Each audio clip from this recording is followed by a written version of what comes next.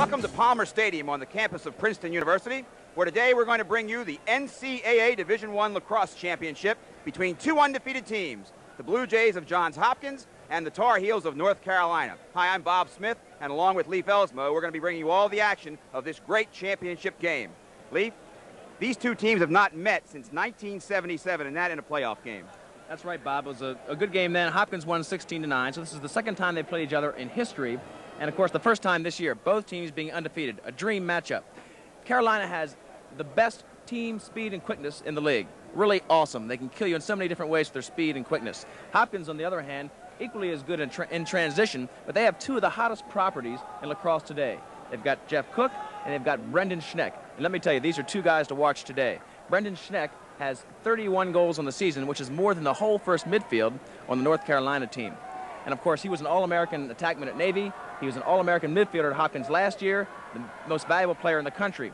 Hopkins, you know, one of the best teams of all time. They've won 3 straight championships, something no other team has done, and now they're going for their 4th. They've won 22 straight games. They've won 47 out of their last 48. What more can you say? We're going to see the starting lineups now for North Carolina. Their starting attack. Number 3, you see Mike Burnett, 5'10", 160 from Arnold, Maryland. Number 15, Monty Hill, 5'11", 165 from Charlottesville, Virginia. And number 25, Kevin Griswold, 5'11", 180 from Simsbury, Connecticut. And now the starting midfield for the Carolina Tar Heels.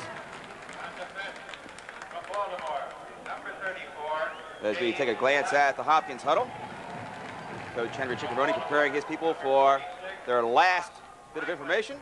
And here we have the Carolina midfield. Number 8, Doug Hall, 5'9", 150 from Levittown, New York. Number 21, Pete Vocal, 5'9", 175 from Baltimore, Maryland.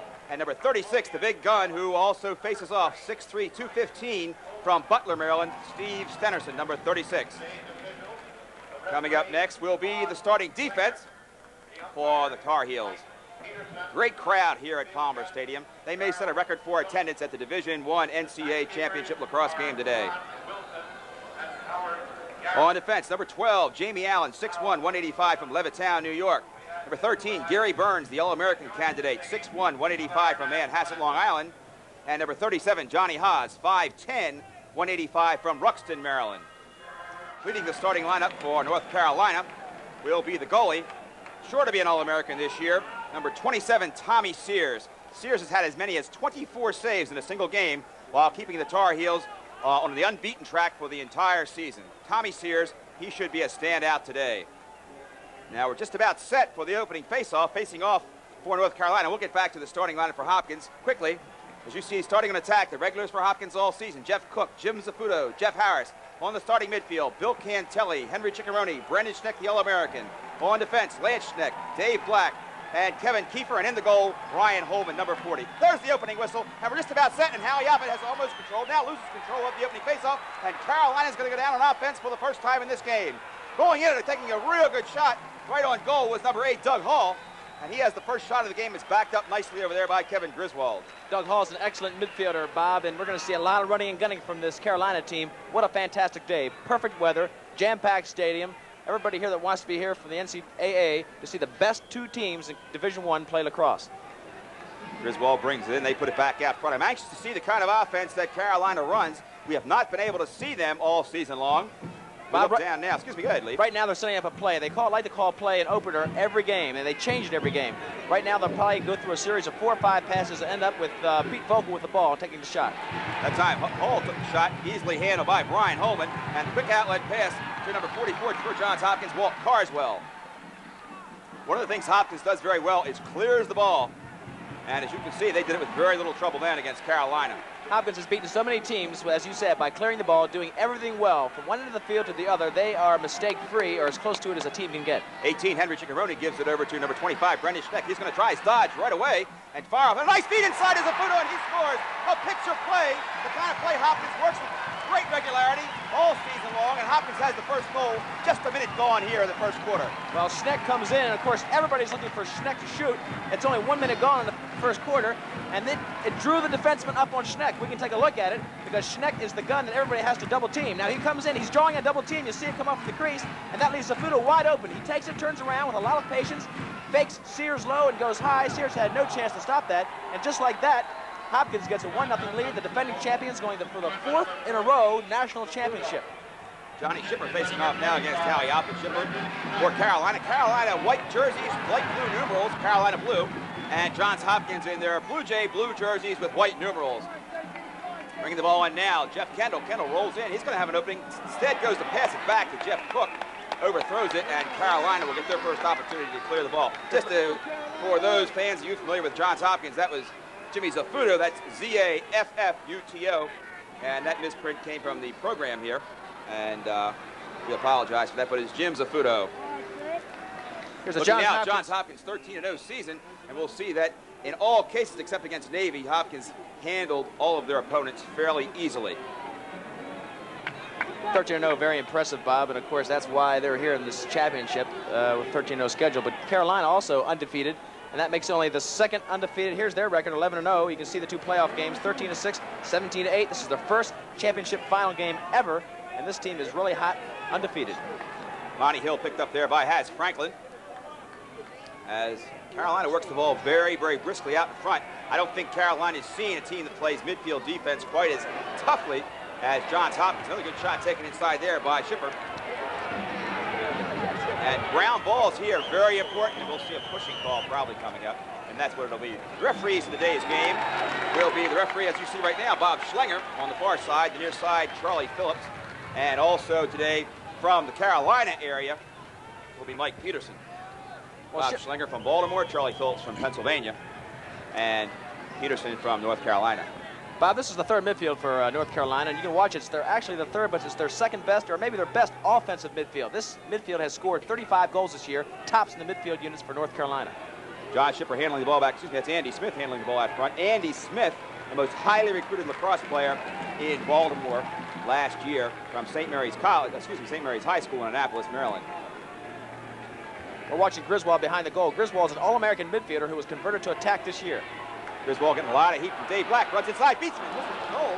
The inside roll, the move that most attackmen prefer, to move close to the goal when they're being pressured, as Griswold was by Dave Black. Griswold has 15 goals and 15 assists on the year, 30 points, but he actually scored more last year as a midfielder. Tough transition to make from midfield to attack, and Griswold's done it as well as could be expected. Mike Burnett, leading scorer on the team for North Carolina, now being picked up by Lance Schneck. Schneck with a good wrap check. Burnett turns and fires and hits the pipe. As Brian Holman is standing tall, not leaving much room. And Holman runs the ball out to the end line, and Hopkins will gain possession. This is a great play because Burnett is the top gun for North Carolina. He's got 22 goals, 30 assists. Watch him come in with the inside roll. He picks a spot, and what a great save by Holman. He was going for the corner and just about had it, but not only was it a great save, but he runs it out in the back line to give Hopkins the ball. Again, pointing out that Hopkins is so consistent with every phase of the game. If you let down in one phase, they're going to take advantage of it. Bringing the ball up now very, very quickly, Jeff Kendall, and there's looked like a pretty good slash to us, but no call comes, and Kendall rolls in across the top of the box and clears the ball easily for Johns Hopkins. Jimmy Zaffuto now handling. Zaffuto has been the key in the playoffs for Johns Hopkins, having scored 5 goals against the University of Virginia in the quarterfinal. It really has, and everybody talks about the team speed, and of course we alluded to it, of North Carolina, but this Hopkins team can do everything. They just like to use the power moves because that's what Schneck and Cook do best. Jeff Cook picked up by Johnny Haas. Cook can come back and shoot. A good high bouncer. This field is in beautiful shape. It's probably as fine a manicured lacrosse field as we've seen all season. And one of the things that the goalies have to be a little concerned about is it's not a dirt crease area. There is grass in there, and the ball has a tendency to skip on the grass rather than kick off like it does on the dirt. Absolutely, but this both teams have to be very happy with this field, especially Hopkins, who plays at a disadvantage with dirt on their field. Zaffuto now trying to come back out front, turns and fires. Tommy Sears picks it up, looking for a quick outlet, and finds it over here with Gary Burns, the All-American defenseman.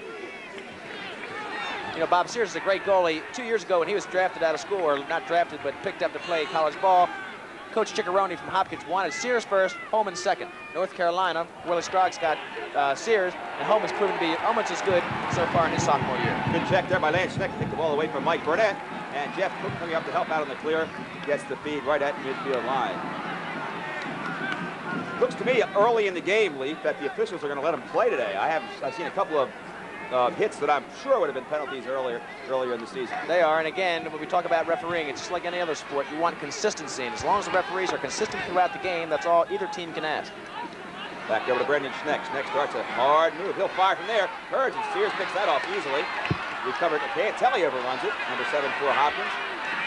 A lot of hitting going on out there. It's a very, very warm and humid day here at Princeton University. And the team with the best depth and best conditioning certainly will have a distinct advantage. On paper, that's got to be Carolina. Pass. Back across field. Carolina, though, picked up very nicely by Brendan Schneck. Number 21 rolling in top was Peter Vocal. Vocal turns and fires, and those shots aren't going to go against Brian Holman. You have to take the corners or bounce the ball. Holman picks off the high, hard shot very well. Nice stick handling there on the part of Jamie Allen for North Carolina, and they go back on offense. The ball is really moving back and forth now, and you're getting to see what a transition game could do. North Carolina's supposed to have the advantage, but here comes Hopkins. With a fast break, over to Jeff Harris, and Harris misses it. And that'll kill the fast break, as he's still under a lot of pressure from Jamie Allen. Nice hit by Allen. He puts the ball back in play. It's going to be a one-on-one situation. Who gets the ball? Brian Holman puts it back out. Now he loses it. A lot of hitting going on out there. Unbelievable. Nice move by Mike Burnett. He steps on the line, however, and throws the ball out of bounds. The referee calls it out.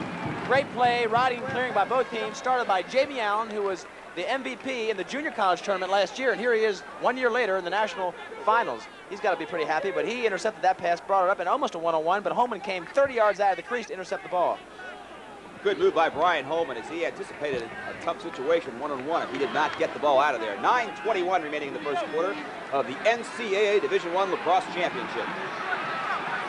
Comes Jeff Kendall rolling in, but Carolina gets back in the hole very, very well. John Basil picking up Kendall there. And they give it off to Jeff Cook. Jeff Cook, the trigger man, the quarterback on offense for Johns Hopkins. Tries the inside roll, now comes back, double team, fires and scores. And that's what Jeff Cook will do to you. He'll beat you 2 times, 3 times. He is indomitable going to the goal. And Hopkins has their second goal. They now lead Carolina 2-0, 8:59 remaining in the first quarter. Bob, this is vintage Cook, and let's we're going to take a look at Cook right here. This is vintage Cook, power all the way. You see the double team come across? He's a football player, and he comes in and dodges that ball, puts it right inside the pipe. He's got the size of a football player, and he loves to pull in, use the power move, and with the great stick work, this guy can take control of a game, as we mentioned in the pregame, anytime he has a good day. Jeff Cook, a 5'11", 190 from Pikesville, Maryland. Stennerson again, facing off against Offit, rakes it back, picks it up on the dead run. He's going to be sandwiched there, a real good hit. A nice inside feed in the first goal for North Carolina as Monty Hill gets the good feed on the far side over there from Mike Burnett, and Carolina now trails 2-1, 8:50 remaining in the first quarter. Burnett to Hill, that's what they hope to see a lot of today. And Monty Hill playing crease has 24 goals on the year, a shooting percentage of higher than 50%. That means every 2 shots he takes is going to score a goal. Let's watch the fast break as they come down. Here's Burnett. He passes over. He sees Hill joining the defense. He dumps it over to Hill. Monty puts it right in behind Holman, who had no chance to compensate from that 5-yard slide. And just like that, they needed that goal badly. 2-1 with 8 minutes and 50 seconds left. Once again, Stennerson against Offit. Good move. You see Stennerson gets his foot right inside and tries to keep it off the ball. Jeff Homeyer in there trying to help out. Recovered nicely by Stennerson. Stennerson is a big lad, 6'3", 215 pounds from Butler, Maryland. He is good size, but he's going against Howard Offit, who's 5'10", and 180, but he's real powerful and probably the best face-off man in Division I now, especially with Krause coming off that injury and not playing up to par in the last half of the season. That shot kind of ill-advised there. No backup for Carolina. Brian Holman alertly runs the ball out, and Hopkins will gain possession back in the corner. 8 minutes and 30 seconds remaining in the first quarter. Johns Hopkins 2, North Carolina 1 in the NCAA Division I Lacrosse Championship game. Bob, so far we've seen pretty much what we expected. We saw Hopkins use the power move with Cook, which they'll use. They'll use it with Schneck. They'll use it with a number of their personnel. And we saw the transition game of Carolina give them a goal. So that's the way the game should set up, and we should see a lot more of that before the day's out. Lance Schneck almost scores a goal for Carolina as he throws it back to the inside of Brian Holman. Now we'll see Carolina back in a zone ride. Hopkins clears the ball easily. They get a lot of help from the attack. Pluto now comes in looking for some openings. Rolls in. He can shoot from there. Gives it off to Harris. Harris under a little bit of heat, though, from Gary Burns. And Carolina goes back up. Here comes Kevin Griswold. No fast break, however, as he's picked up nicely over there by Dave Black. There's a shot. A beautiful shot. What a shot from number 8, Doug Hall, as he got the ball from Kevin Griswold. And Carolina ties this game 2-all. 7:46 remaining in the first quarter. You talk about a smoker. This thing must have been going 110 miles an hour. It came in Griswold, the midi, comes down the converted mid. He comes down the wing mid. He's looking for somebody to feed. Everybody's picked up, so he dumps it off to Doug Hall, who is following the play. Doug Hall takes that right-handed shot, put his whole body into it. It had to be 100+ miles an hour, and Holman just how it go right over his left-handed shoulder to the right-hand corner of the net at 7 minutes and 46 seconds left. Just like that, 2-2. This game should be tough down to the fourth quarter, Bob. Once again, facing off this time John Schipper for Carolina, and Howie Offit is going to be a tired young man at the end of the fourth quarter when this game is over if he continues to do all the faceoffs for Johns Hopkins. Nice shot by Offit. Offit pulls the stick very well as he's almost double-teamed. Back to Brian Holman, a good outlet pass up to Dave Black, and Hopkins will have the ball cleared. Once again, a bad pass after which Jeff Harris will go out of bounds. And this is the worst clearing we've ever seen Hopkins perform. Well, you won't see that very often. Yeah, you won't see him make a bad pass. They are so consistent in the mid-stripes, and we saw not too long ago in the semifinals against Virginia, a Virginia team that was very well. There's Ciccarone, Coach Ciccarone for the Johns Hopkins team, and he's shaking his head because his team, again, does not make those mental breakdowns and technical breakdowns that many times. They're well-drilled, an excellent coaching staff, 5 deep on each side. As a matter of fact, Bob, if you suited up the coaching staffs, that team would probably make the playoffs. Excellent talent, and most of them have got their schooling and playing time in at Johns Hopkins. All-Americans Mike O'Neill and Donnie Zimmerman helping out Willie Scruggs at North Carolina. At Johns Hopkins, All-Americans Freddie Smith, Joe Callan, Dennis Townsend, along with Jerry Pfeiffer and Jimmy Amon. You know, we talked about the jittery feeling that Carolina may experience being the first time in the playoffs. That, I would have to say, is gone right now. Another high, hard shot taken over there, this time taken by, we believe, looking over number 36, Steve Stenerson. He comes out of the game now, and it's replaced on offense by number 8, Doug Hall, as Carolina goes back on attack. Mike Burnett, number 3, picked up by Lance Schneck.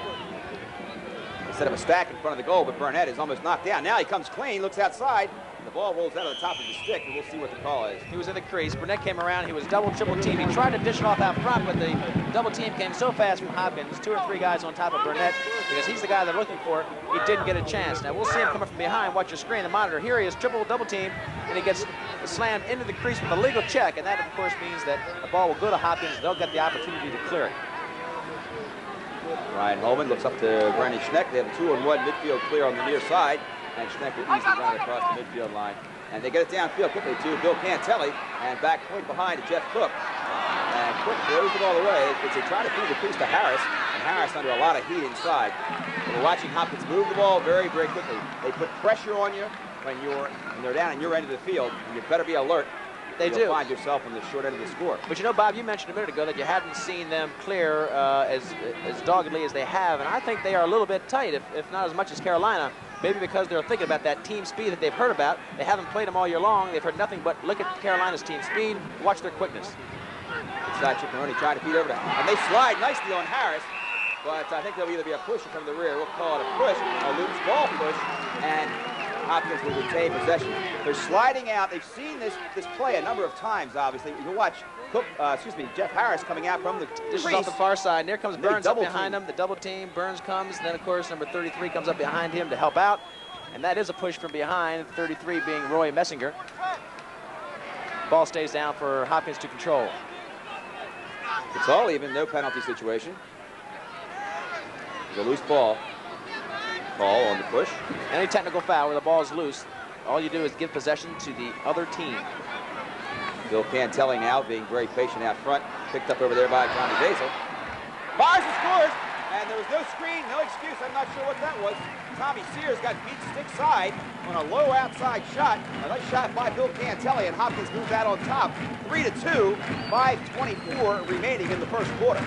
Bill Cantelli, a 5'8", 165-pound sophomore. Watch him come in. It's 3-2 Hopkins as he comes in with his 3rd goal of the day. Look, he cranks up the right-handed shot, a shot that Tom Sears normally is going to save. Tom Sears saving 69% of the shots taken at his goal, but that one went in with a great shot by Cantelli to give Hopkins a 3-2 lead with still 5 minutes left and 24 seconds in the first quarter.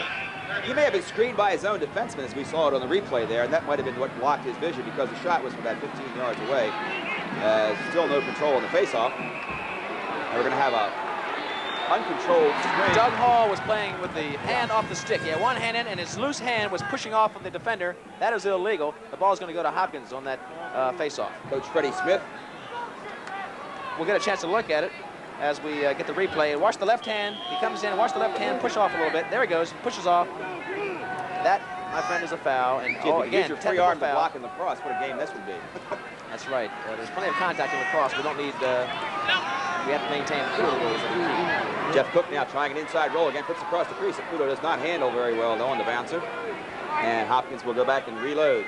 You see Hopkins settling it down. Now watch how they're very patient, very patterned. They're going to set up, hopefully what they'd like to do is get an isolation to create a slide from the defense that they can use their superior stick work. Hopkins setting up the screen in front of the goal with Mike McGee. Now going back outside. Kendall fires and scores. He beats Tommy Sears. And if they don't clear that screen out in front of the goal, North Carolina's going to be in for a long day. Hopkins moves out on top by 2 again. 4-2, they lead Carolina. 4:36 remaining in the first quarter. Well, Jeff Kendall, a junior transfer from Smyrna Park. He's 6'1", 170, and these one-on-ones are killing Carolina. He comes in with a left-handed shot. Sears, again, looked like he should have read the play and come down on it. The first 5 shots that Hopkins took were all high, pretty ineffective with these low shots. Sears is not getting a good read on him. As you mentioned, this grass may be having him squirt a little bit. This is one of the few creases that I can remember seeing, Bob, where there's grass all the way through the crease. You were saying earlier, and the ball is not kicking up, it's skimming along the grass. Finally controlled by Carolina momentarily, though, however, as Hal Yoffin continues to pursue it, along with number 18, Jeff Homeyer for Carolina. Picked up loose in front of the goal. Stennerson, a backhanded shot, we believe a shot, but Hal Yoffin snares it, and Hopkins is on their way up the field. I'll tell you, both teams are running pretty well. With this hot day with the sun beating down by the 4th quarter, we're going to see what depth has to say about what these teams running and gunning. And Schneck up to Howie Offit. Offit will clear the ball across the midfield line as Carolina drops back in his zone. And they give it off quickly to Joe Soletti, over to Jim Zafuto. I can see Coach Henry Ciccarone on the sideline saying, settle it down, take your time. They don't want to get in a running match with these guys. They're in control right now of the game, 4-2, and they want to keep it that way. Harris fires and scores, and Sears, not having one of his best days, as Harris from 12 yards away fires that right over Tommy Sears' shoulder. Hopkins has the biggest lead of the game. They now lead 5-2, 3:45 remaining in the first quarter. You know, Sears was one of the guys that everybody pointed to be a key to this game. He's one of the top goalies in lacrosse. He's only a sophomore, though, and maybe the pressure has gotten to him. Some of these early goals have him a little bit rattled. We'll see Harris driving in. Again, the 3rd straight unassisted one-on-one goal. He comes in, cranks up, and just fires from about 12 yards. That goal would normally be saved by Tom Sears, but something has got him off his game. And if he doesn't get it in shape real fast, North Carolina's going to have a long, long day. Carolina called for delay. They failed to set up quickly enough on the faceoff. 25 seconds elapsed, and Hopkins is awarded the ball. That kind of penalty can hurt you, particularly when you just had 3 goals scored on you in rapid succession. Absolutely, and unassisted goals, 3 in a row. They're not getting the slides, and they're getting beat with a one-on-one game. Scudo over to Harris. Harris back behind to Henry Ciccarone as Hopkins works an invert, now puts 2 midfielders behind the goal and brings their entire attack out in front of the goal. Schneck trying to go one-on-one, trying to isolate against Peter Vocal. Turns and fires wide of the goal as he kept moving in against Vocal, moving in with every turn, getting closer to the goal. Peter Vocal playing defense on Schneck. There's Brendan Schneck, Mr. All-Everything. He was All-American in attackman at Navy, came to Hopkins, and last year was an All-American midfielder, first team, also the most valuable player in the league. But he was playing against Pete Vocal, who is only a sophomore for Carolina, but who is also an honorable mention All-American in his own right. He was a very good player for Carolina. Tommy Sears now walking up with the ball as Hopkins pops back in the triangle, riding very tightly on the defensive end of the field against the Carolina attackman. Give it over nicely to Johnny Haas, and Haas is going to clear it across the midfield line, but he's in a lot of trouble now. He tries to run between 2 defensive ball players for Johns Hopkins. The ball picked up by Kilner. He loses it as Marty Bergen puts it back towards the only safe area behind his own goal. Ryan Holman quickly out to Walt Carswell. He's in a little bit of trouble, and a nice hit there by number 21, Peter Vocal. Unbelievable hit. And that is heads-up ball, and it's a clean hit. Carswell knows it. You see him getting up. He's all right. That's just the wind knocked out of him. But Pete Vocal got about a 10-yard beat on him, like you would at playing safety in a football game. He comes flying up. Carswell had turned his body to catch the pass. Now look, he turns around, and Pete Vocal timed it beautifully. Hit him right in the front square, just in the middle of the body. Perfectly legal hit. The ball goes out of bounds. That kind of thing can turn the ball game around for a team that's struggling. And North Carolina is struggling right now. Carswell stays in the game. Give it over to Pete Vocal. Vocal trying to dodge in. No movement toward the goal as Vocal tried to dodge. Nice stick work in there by Dougie Hall. Doug Hall's a transferred attackman. Last year was an attackman, this year's a midfielder. Backside feed, a shot and a score Over there, taken by number 25, Kevin Griswold. He twirled his stick once and threw the bouncer by Brian Holman. And now Carolina cuts Hopkins' lead. They trail 5-3, 2:29 remaining in the first quarter. Griswold, again, first-team All-American last year, a midfielder, a very, very solid player. Carolina moved the ball real well. Now watch, he makes a little fake here. He sights it up. He sees he has a good shot, good try, and he bounced it about 2 yards in front of Holman, and it came right underneath the pipe, which is a very tough save for goalie to make because he's playing for the ball to bounce over top the goal. And in that case, it went right underneath. A great shot by Griswold to bring it back to 5-3. As we mentioned, that hit sometimes can turn the tide and get things going back in your favor.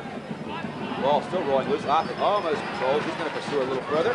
Picks it up, and he'll throw it back to Brian Holman.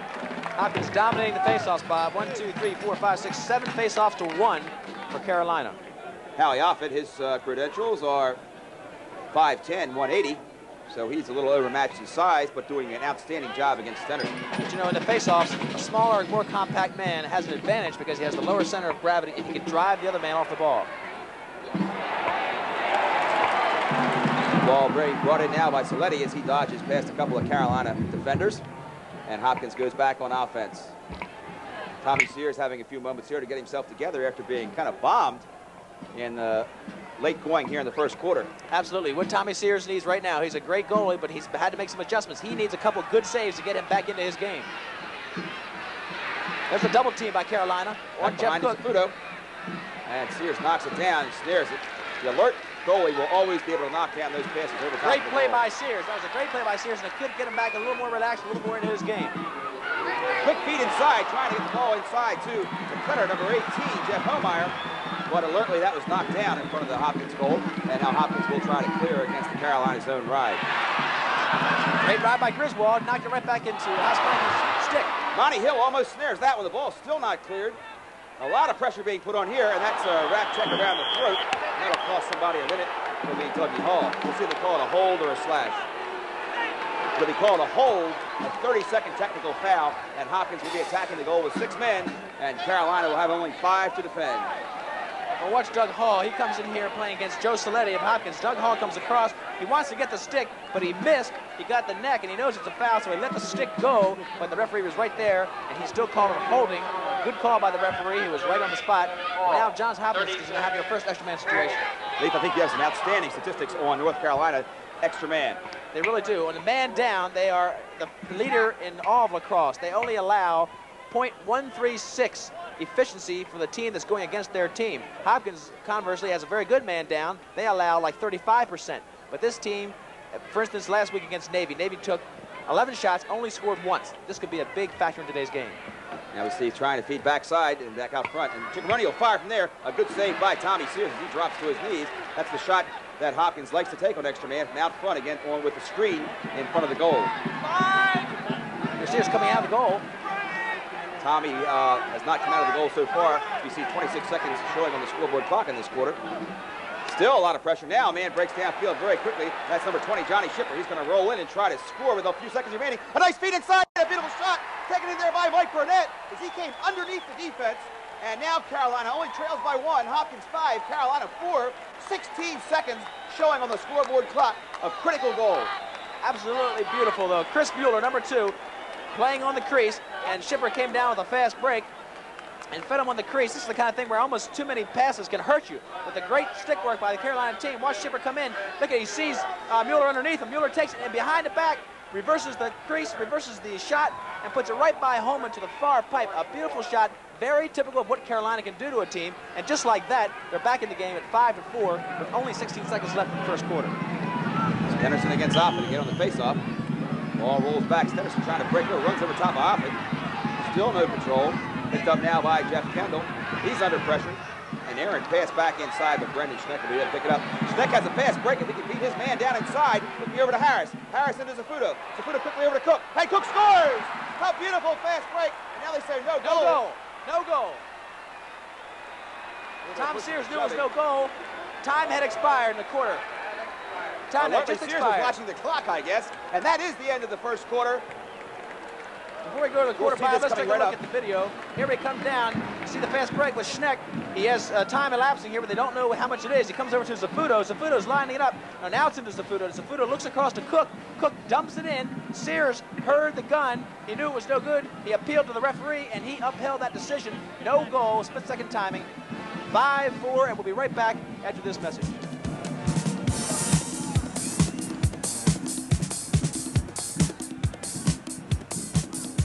Two excellent teams, ranked 1 and 2 for most of the season, Bob, and they're playing up to those capabilities right now. 5-4. The goal by Cook, as time elapsed in the first quarter, could end up being a decisive goal later in the game. We'll have to keep an eye on that.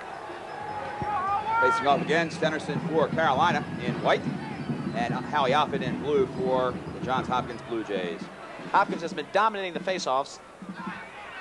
Still no control. Picked up nicely over there on the far side, and rolling down quickly is number 21, Peter Vocal.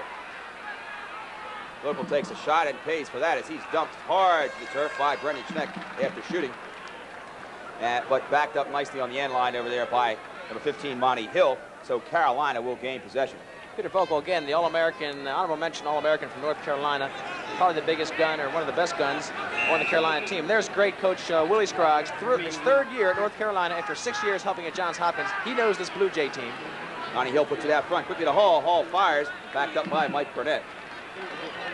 Carolina setting up a screen now in front of the goal and shooting from the outside. And we'll see if they continue to do that. Here comes Burnett now coming in hard against Lance Schneck. Nice hop, skip, jump, and Burnett loses the ball as he tries to flip it out front. But hustling Carolina, trying to gain possession as they try to get it back on offense. Picked off by Kevin Kilner, number 21. And Kilner flips it out to the far side over to Dave Black. And Black will settle it down and try to set up the field. Carolina now pressing a little bit on the ride as they get it over to Marty Bergen. Bergen under a lot of heat from number 3, Mike Burnett. Gets by him. A good hustling ride by Carolina. And what we see in there now, and now they're coming off the field, you can't see it in your view, as the defensive midfield that was just playing for Hopkins, so they have to get them off on the fly. Kendall comes up and he'll fire and knocked down at the last minute with a good slide in there by Jamie Allen. And Carolina goes back the other way. A lot of transition in this game early here in the second quarter. 13:42 remaining as Carolina comes down, tries to force the ball over to Griswold, and they overthrow it. They overthrew it. I'll tell you what, a fast game like that's going to take its toll on these teams. I don't care how many midfielders you have. When you're running your first or second units and they make 2 or 3 sprints, there again is Willie Scroggs yelling. He's not that happy. That's the transition game that he likes and they're successful with, but they're throwing the ball out of bounds, and I have to think that it's because of fatigue. Waiting now as Hopkins sets up their clear. Ryan Holman bringing it up very slowly. Carolina now riding on. It's actually a zone ride in the defensive end as they try to flip it up to a breaking midfielder, Bill Cantelli. He's thrown out across the midfield line, a little bit of trouble, and he lobs it off to Dave Black. Black will get it down here in the corner to Jeff Cook. Hopkins selling it down now. They're waiting for the midfielders to get back into position. Now back out front to Brendan Schneck. Johns Hopkins running their first midfield a little more than we're used to seeing them. That's Henry Ciccarone, number 18, with the ball now. Number 7, Bill Cantelli, and number 25, Brendan Schneck. Coach Ciccarone is going to run this midfield unit as long as they say, yes, we can go. These are their guns. Here comes Schneck. Now Schneck backs off momentarily. Takes a beautiful play as he rose it to Cantelli, but it was picked up nicely over there by Messenger, number 33.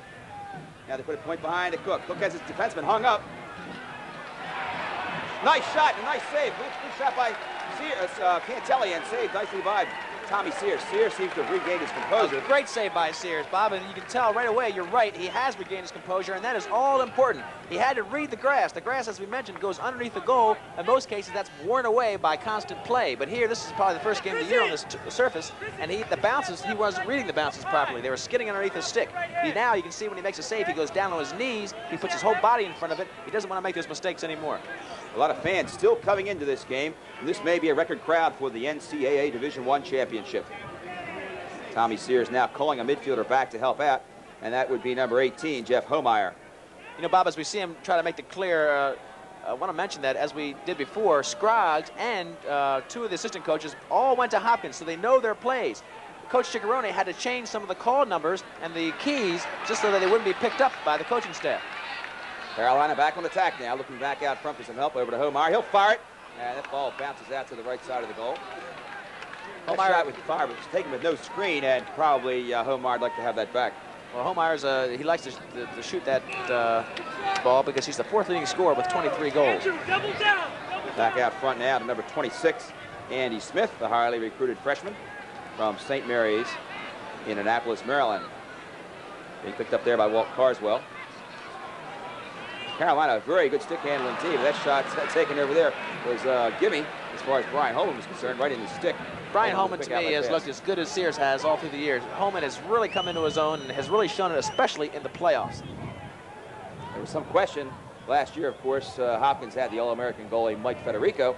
And there was some question if Holman would live up to that, and he certainly has done every bit that has been asked of him in this 1981 season. Absolutely. There you see Dave Black. Dave Black holds a dubious record. The 2nd place man as far as penalties in the season has 6. He's the 1st place man. He has 23 on the season. Doing a nice job there of regaining the ball after having it checked away. And Black comes across the midfield line and throws it out to Jeff Harris. Harris will be open all day on clears. That's his specialty, coming up and helping out on the clear. Back over once again to Jeff Cook. And Cook's waiting for the midfielder on the far side, Jeff Kendall, to get back in. Cook being picked up there by Johnny Haas. Pushes off Haas slightly, comes back out in front. We're going to have a penalty called. As he turns to shoot and scores, keeps Sears offside. And that's Johns Hopkins' 6th goal. They now lead North Carolina 6-4. 10-19 remaining in the 2nd quarter. We'll see. It's going to be a cross-check. So not only does Carolina lose the advantage of having a goal scored against them, but now they're going to be down a man for a minute. Unless, of course, they get possession. This is Jeff Cook's specialty. He loves to go one-on-one, and he's got the power, the stick work to do it. Watch him work in here beautifully. He goes right. He's being turned off, so he comes back. He was going for his left hand. Now he's back to his right-handed shot. He dives in, loses his feet almost, and puts it right between the legs of Sears. So now, if Hopkins can gain possession, they'll have the extra man advantage. If they cannot, of course, Carolina will still have to get it into the box, the attack box for them, in order to have their man come out of the penalty box. Bob, before that goal, we've had 9 goals scored, and 9 different men had made those scores. You can see the consistency or the breadth of talent on both teams. That was Cook's 2nd goal. He scored the 2nd goal of the game at 8:59 in the 1st quarter. Timeout, North Carolina. Coach Willie Scroggs feels it's a good time for a timeout. I think he had 10 men on the field, and rather than risk a penalty or delay, he decided to call a timeout. Looking down now as both teams huddle up. Of course, both teams, each team only gets 2 timeouts a half, so he just used up, if it was because of 10 men on the field, he used up a valuable timeout with 10 minutes still left in the 1st half that he may have wanted to use later on with time running out in the half. That last shot taken by Jeff Cook beat Sears to the inside, in other words, the ball went between Sears and the pipe. I noticed Sears is dropping to his knees on almost every shot, and pretty soon Hopkins is going to be reading that, faking low and going high and firing it over his shoulder. Absolutely. You see some of the excellent crowd here at Princeton Palmer Stadium. The stadium built in 1911, I believe. It's very impressive. It's impressive from the outside, and of course, it's holding 47,000, serving the NCAA well for lacrosse championships. Record crowd is expected. You know, talking about timeouts and the flow of the game, talked to Willie Scroggs, Coach Willie Scroggs of North Carolina, and asked him just how he uses timeouts to affect that flow. We'll use our timeouts to break up Hopkins' momentum as we have against our opponents, or if we need one to set something up, we'll use one. Coach Willie Scroggs, the great coach of North Carolina, in his 3rd year, brought them to their 1st championship game ever in their 18-year history of the lacrosse club at North Carolina. Waiting now, Stennerson will face off once again for North Carolina, and Howie Offit for Johns Hopkins. Almost in position. Ball kicked out by Offit, as he likes to do often, roll it back towards his own goal. Picks it up nicely, gets it back to Brian Holman. Almost now a little bit of trouble. Quick feed inside. The shot, a great save by Brian Holman.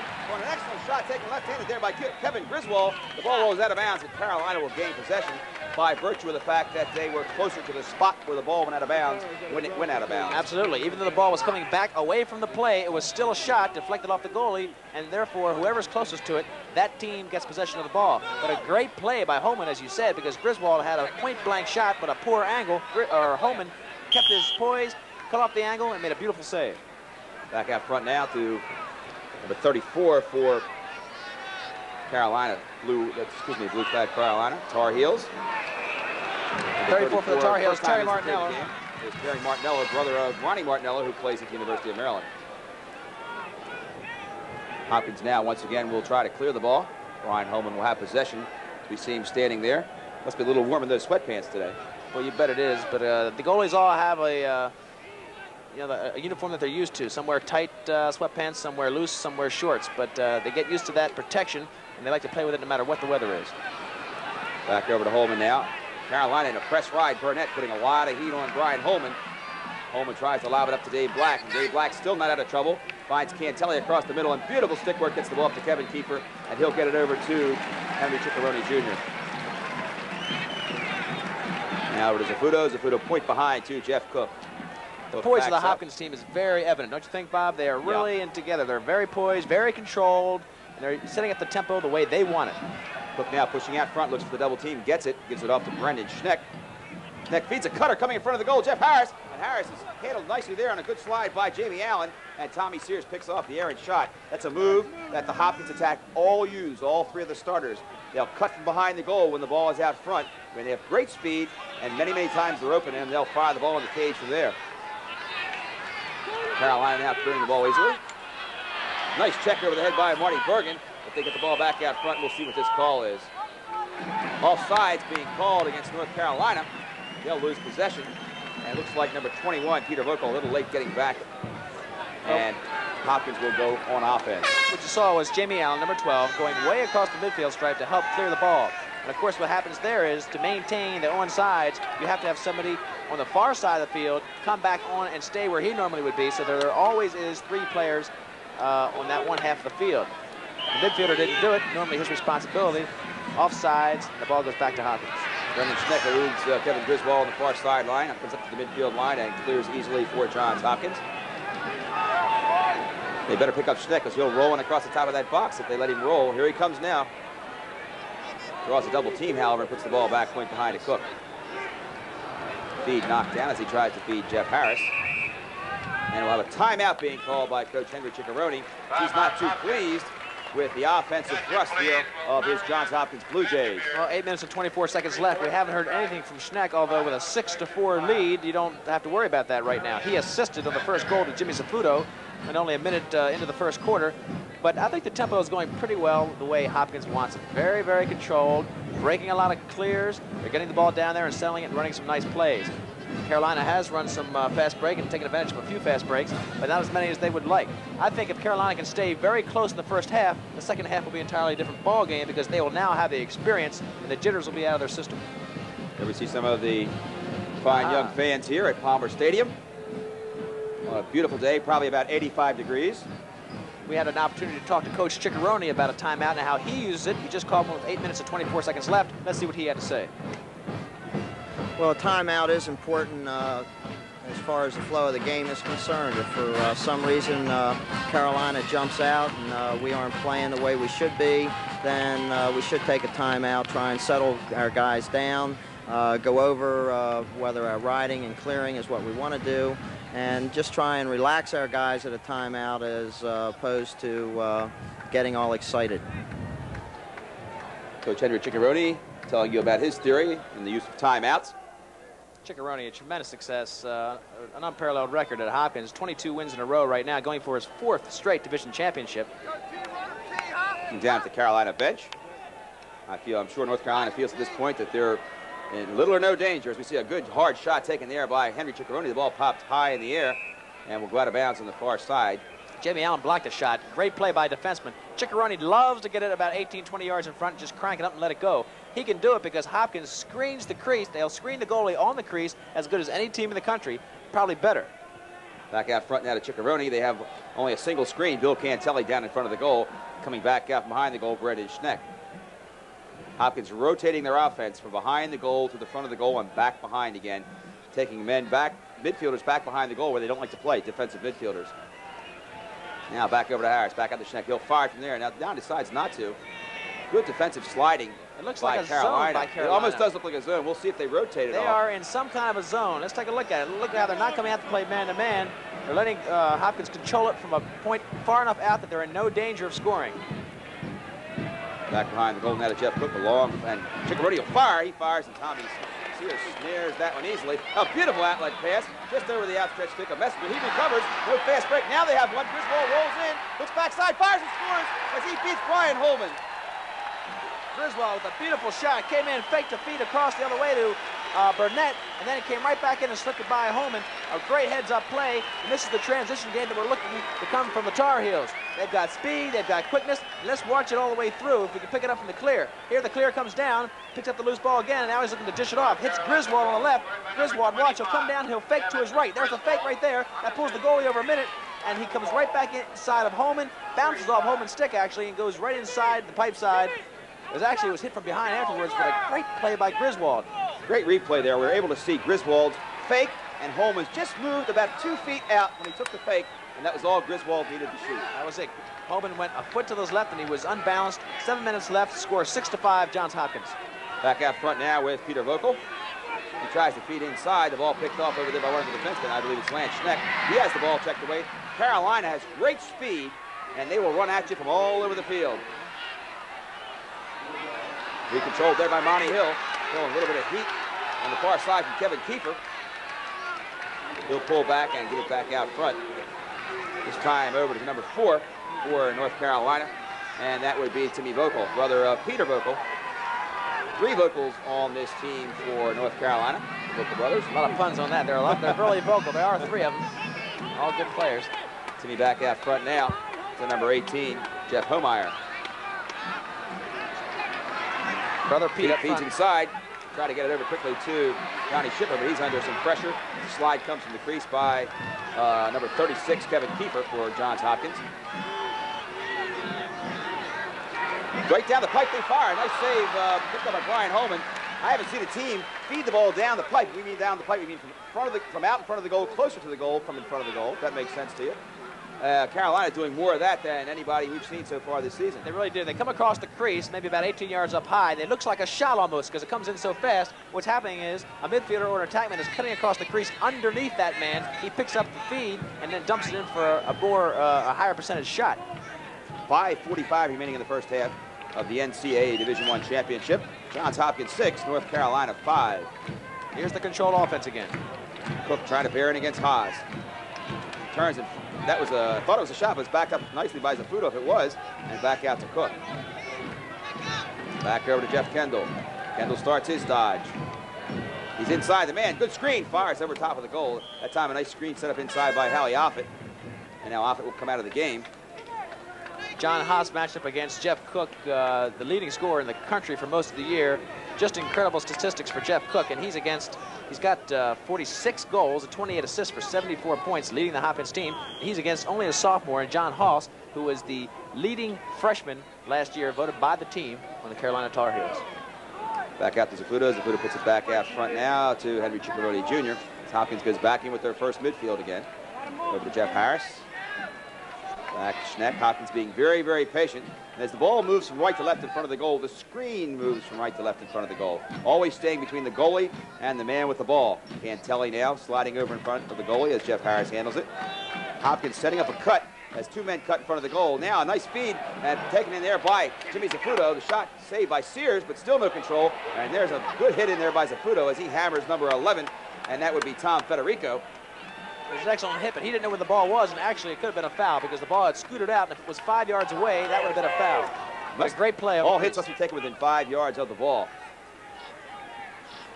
Ready now as Carolina sets up their clear. Tommy Sears out on the right side of the goal. You see Tommy Sears in the screen now. What he's waiting for, the midfielders are changing on the fly. They're going out the midfield stripe, and the new ones are coming in, just like you're familiar in seeing with hockey. They come in, a fresh group of 3 midfielders comes in. They're fresh, they're ready to run. And a lot of times nowadays, most teams specialize their midfielders. One may be a great offensive midfield, one may be a good defensive midfield. The defensive midfield just came out for North Carolina. The offensive midfield is in play. Now Hopkins putting a little bit of pressure on the ride as they throw the ball back towards the defenseman, number 13, Gary Burns, and he'll give it back to Tommy Sears. 3 minutes and 45 seconds left in the half, so what North Carolina wants to do is bring it down with a lot of patience, make sure they get control and get a good shot off, hopefully tie the game at halftime. Finally, they get it into Mike Burnett. And he'll settle it all down. Give it over quickly to Terry Martinello.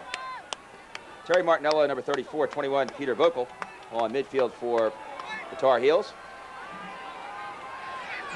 Burnett with the ball now, trying to create some pressure. He's got his man beat as he comes around the goal. Holman comes out and double teams him, but to no avail as Burnett fires it over top of Holman. Holman's double team did not dislodge the ball, and now Carolina has tied this game.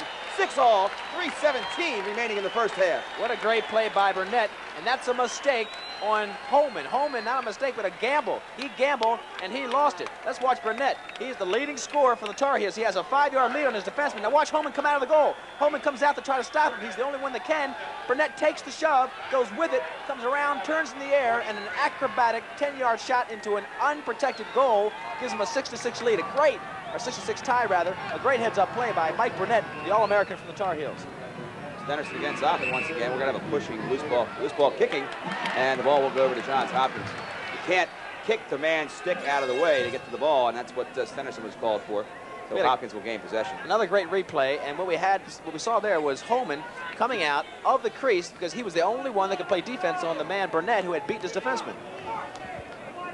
And now that we'll time see where he they lost place the the gamble. ball. It's critical as to placement of the ball. It's either cleared or it's not cleared, and they say it is not. Kendall will start to try to dash over. They're not going to pick him up to let him run over the midfield line. You'll see here, as soon as he gets across the midfield stripe, he's clear. There he goes. Now Hopkins has been very quiet on offense. It's about 9 minutes to go in this quarter. We'll see if they can reload as they give it out front to Kendall. On the near side to Jeff Cook. And back out to Kendall. Same type of offensive style we saw a moment ago when Hopkins had the ball down. Kendall now can fire from there. Beats the defenseman. He'll want to shoot. No, puts it behind. They look back and it's close. Jeff Cook roll dodges and scores. He lost the ball momentarily. Picked it up in midair, and he has scored his second goal. Hopkins goes back on top. 7-6, 2:44 remaining in the half. And Lee can correct me, that's his third goal. Third goal by my statistics, and they're not always right, but that's what I have down for. And let me tell you, Cook is probably, as we mentioned in the pregame, he is one of the 2 players on this team, or on this field, that are head and shoulders above everybody else. Watch him come in. As Bob mentioned, he'll lose the ball. Watch the ball in his stick. He comes in, makes a nice face dodge. He has a man come in with his right. He beats him, but look, the ball's in the air. It goes right back in his stick. I don't even think he knew it. I don't think he never knew the ball was out of his stick, and there's a little bit of luck for you. It fell right back in, and he pumped it right past Sears. You know, Sears, from 5 yards away, was probably keying on the ball. He probably saw the ball pop up. It was loose, and it probably just got him off the regular, you know, what am I trying to say, Bob? His regular style of movement towards the ball as Dougie Hall brings it down. It distracted him a lot, and that's why he missed that save. Burnett tries to shoot off the side, and the ball went a little wide. Let's see what they call it. A nice takedown in the back by Dave Black. He knocked Kevin Griswold down outside the line. You see the players hustle for the out of bounds. What you're seeing there is when it's a shot, and the ball goes out of bounds, the closest player to it gets possession. Now look at Griswold coming in and getting possession, while Dave Black comes in and tries to roll underneath him to get closer to the ball. Back out front, Griswold with the ball. He's under a lot of pressure. Black now finds an open man. He's got an open man, Monty Hill on this side. They feed inside. A nice save by Holman on a point-blank shot, but there's a flag down, and we'll see what we have. It's going to be a hold called against Johns Hopkins. This will be the first extra man play for North Carolina, will it not? This will be the first one. I think we've only had 2 extra man plays, one for Hopkins. This will be the first for North Carolina. We'll see what kind of an extra man play they like to run. 2 minutes and 12 seconds left in the halftime. 7-6 lead. This is a great opportunity for them to tie it up at 7-7. You know, Bob, we talk about how even these teams are. Statistically, over the year, their averages per game are almost dead even. Here's Willie Scroggs, coach of North Carolina. Again, he got his training at Johns Hopkins. Scroggs, an assistant coach under Henry Ciccarone at Johns Hopkins in his 3rd year at North Carolina. Now back out front, Kevin Griswold gives it over to Pete Vocal. On the near side to number 18, Jeff Homeyer.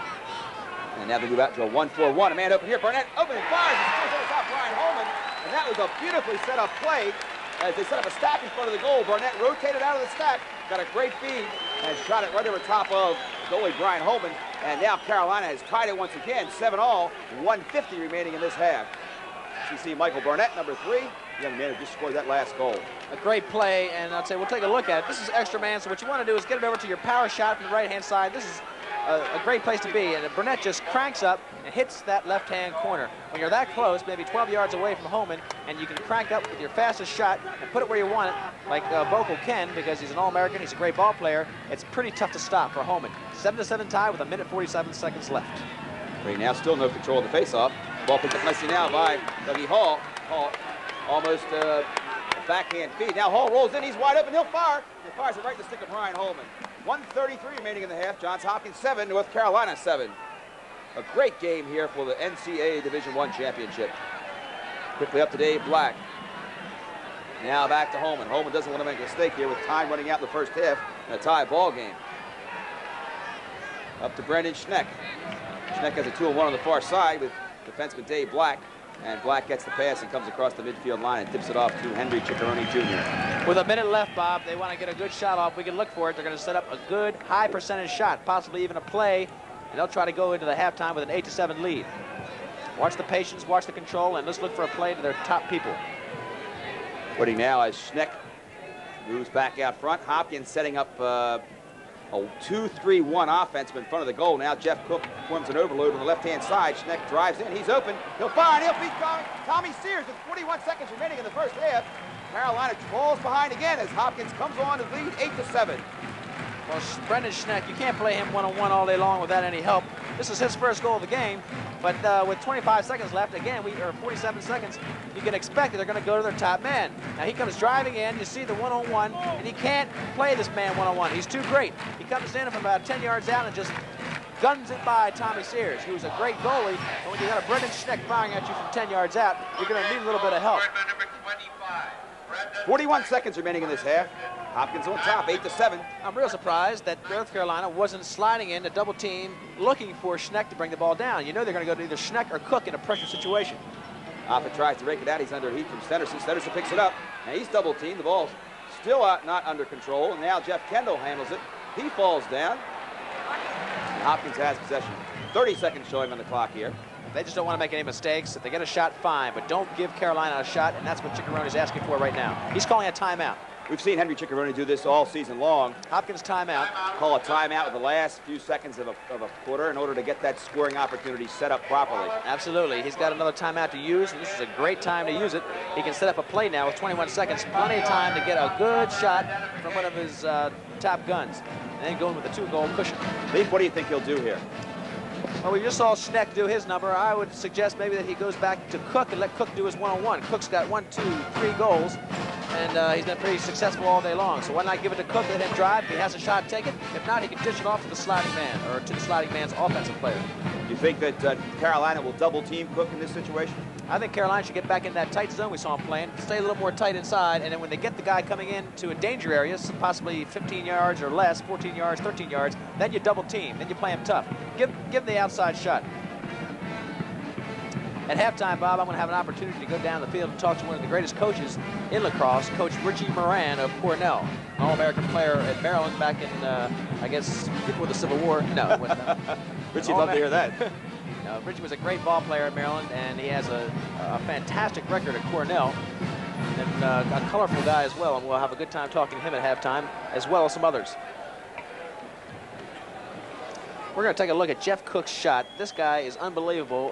When he makes this drive, this is the last one where he came around. Watch the ball now, because the ball pops out of his stick. He doesn't know it. A great face dodge there. He has to move the stick back to the left real fast because of that defenseman. The ball's in the air now. He doesn't know it. He's cradling madly. Look at the ball drops right back in at the right time. He's still looking at the goalie. It goes right between Sears' legs. Sears, I think, was watching that ball float in the air, not thinking the shot was going to come, and all of a sudden it drops back into his stick and he gets a shot. There's the luck of the roll. Those kind of things happen with great players. Absolutely. They make their own breaks, but that kind of thing you don't see very often, but our great replay and technical people got it for us. Brendan Schneck now comes in. It's going to be an ISO and dish. He'll dish it off if he draws a double team. 10 seconds showing on the clock. Here comes Schneck. Being picked up by a midfielder. Gives it on the side. Point behind. 5 seconds showing on the clock. They look for Cook. Cook's open. He can fire from over here. He turns and shoots and bounces it off a defenseman's stick. It's going to be a lot of bounce, and that'll be the end of the first half with Johns Hopkins leading North Carolina 8-7 in the NCAA Division I Lacrosse Championship. So stay tuned. We'll be back in a moment with an excellent halftime show.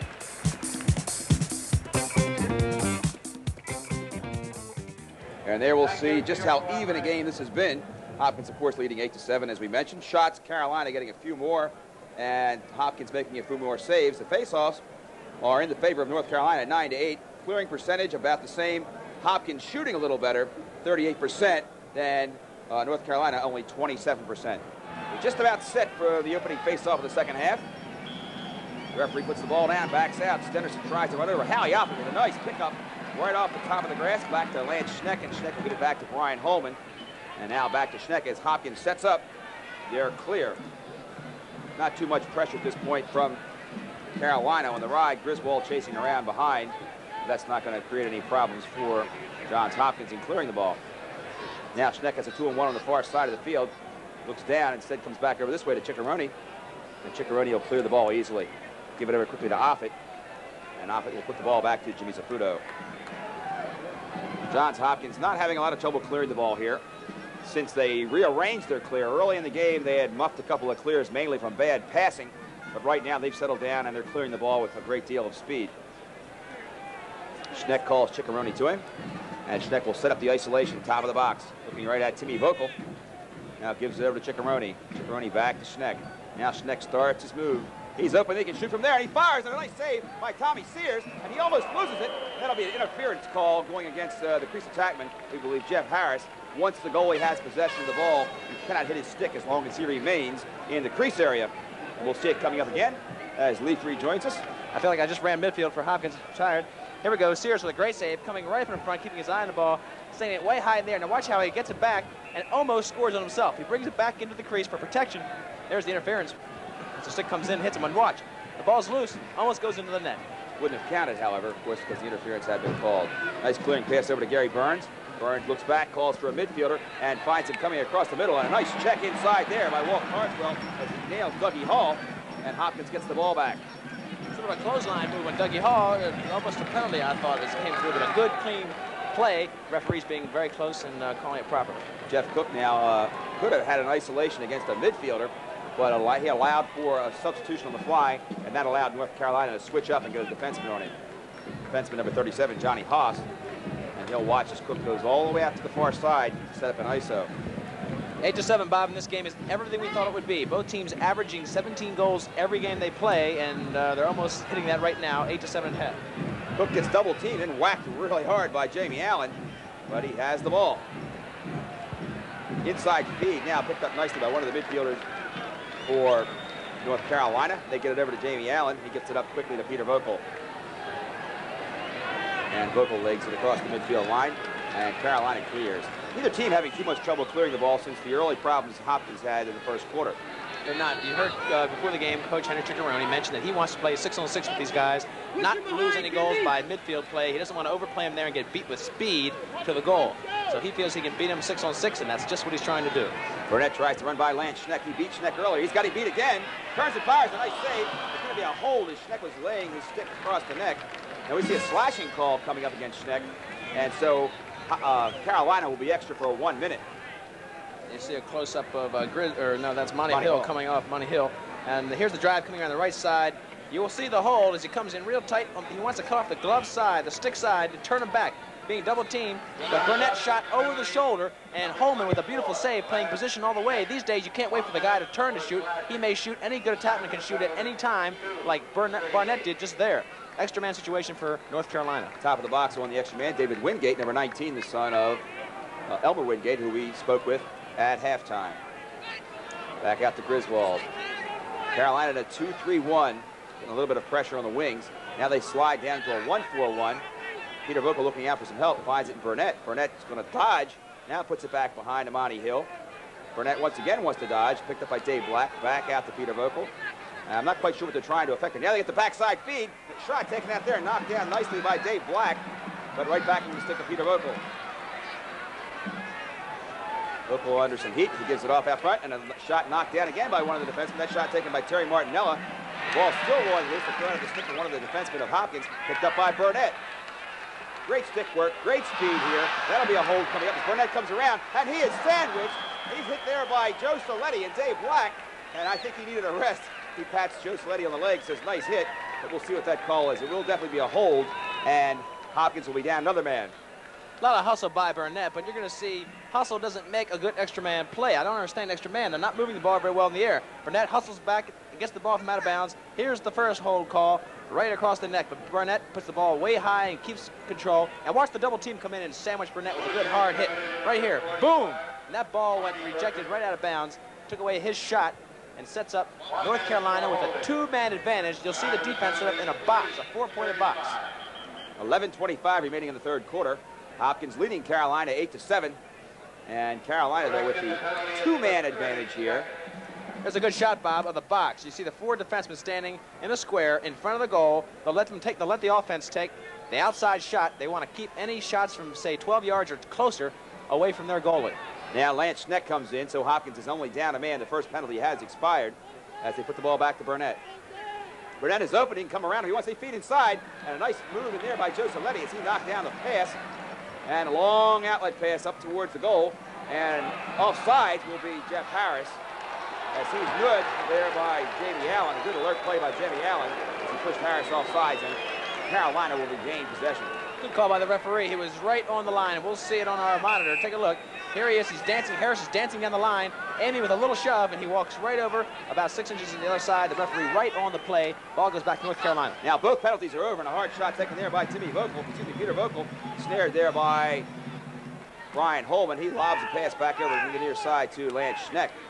Bob, I have to say that was a disappointing extra-man offensive series. There wasn't much ball movement. They looked like they were playing a regular offense against a man-down defense. Now Hopkins goes back on offense. The ball is cleared by Joe Saletti. He gets it back over on the far side to Brendan Schneck. He holds it momentarily while Saletti comes out of the game.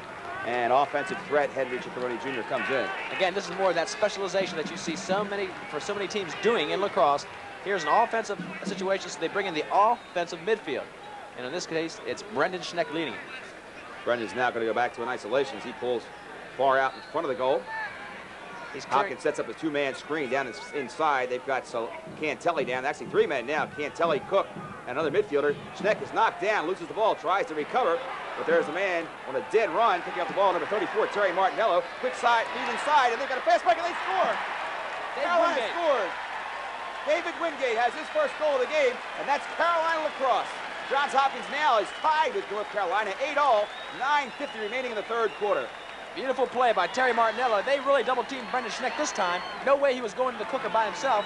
All the way up there on their offensive half of the field for Hopkins. Double-teamed Schneck, got the ball on the ground. Martinello picked it up. Here he is coming down. He's looking for the feed. He sees Wingate about 20 yards ahead. He feeds it to Wingate, who was one-on-one with Holman. Wingate makes a nifty little move. He fakes. Watch the fake here. He doesn't fake. I'm sorry, he doesn't fake, but he goes right to the far side of the pipe, left-hand corner. Nice, beautiful play on a fast break situation. That is Carolina Lacrosse, and it's a tie ball game with 9 minutes and 50 seconds left. Facing off once again, Stedderson for Carolina and Hallie Offit for Johns Hopkins. Picked up by Jeff Kendall. Kendall loses it as they go over his head, knock it away. Here comes Mike Burnett. Burnett with a man breaking down inside. Monty Hill does not see Monty Hill, so he takes the ball back out. Hill had broken underneath his defenseman on the far side. Now over to Peter Vocal. Excuse me, not Peter Vocal, it's number 11, Tom Federico. And he's in a little bit of trouble as he loses the ball. Picked up nicely there by David Black. Kevin Keeper across the midfield line, has a fast break. Looks inside, he'll probably give it off to Harris. Harris far side to Cook, and Cook has the ball either knocked away or lost it, we'll see. It's going to go over to North Carolina as the ball just got away from Jeff Cook or Jeff Harris.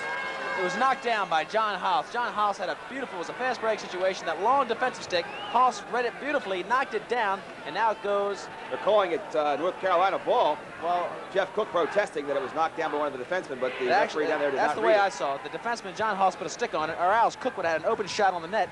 He deflected that ball, went out of bounds. Referee sees it. Here's Ciccarone calling and trying to get his troops set up for the clear. Now they give it over quickly to Tommy Sears. Henry Ciccarone Jr. of Johns Hopkins.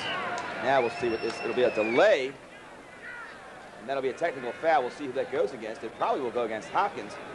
We're not quite sure why. It should go against Hopkins. I see Coach Willie Scroggs talking to his offense, his extra man people. He needs a goal here. He wants one badly. He's sending them in. In the extra man situation, you send in your 6 best offensive players, and they try to move that ball and get the defense, who is a man down, to get one slide behind the ball, in which case you'll have a one-on-one with the goalie. That's what surprised us last time, because Carolina was not moving the ball in the air. They were working one side of the crease, one side of the goal, back and forth, sort of like a regular situation. We'll see what they do now in this extra man situation. They'll be extra 6-on-5 for 30 seconds. Back out front to Martinello. Now over the far side to Nevin Griswold. Griswold dances around back to Burnett. Burnett over to Vocal. Now they've moved down into a 1-4-1. They feed inside tightly. That's the shot they've been trying to get. Now Vocal picks it up. Looks on the inside feed. A nice shot. There by Mike Burnett as he got a beautiful feed. Looks like they're trying to work the wings and get the shots from the wings lead. That was backed up over there by... They really are. That's a very tough feed across the crease, but they got away with it. Now Burnett stepped in the crease, and I think that's the call. Watch Vogel come down. He sees Burnett across the crease. He can't make a shot here. He's behind the goal. He feeds over to Vogel. Vogel's right there. He's a nice play behind by the Hopkins defenseman, and Burnett put it too far above the goal. But again, it's kind of like a hit or miss situation on extra man. Extra man is normally a very well-designed play that you go for a good shot. Griswold tries to go over the head of Joe Soletti, does not do it. Soletti's going to clear the ball easily. Once he gets in the box, the penalty will be over. They put it inside. That's the end of the penalty, and now everybody all even.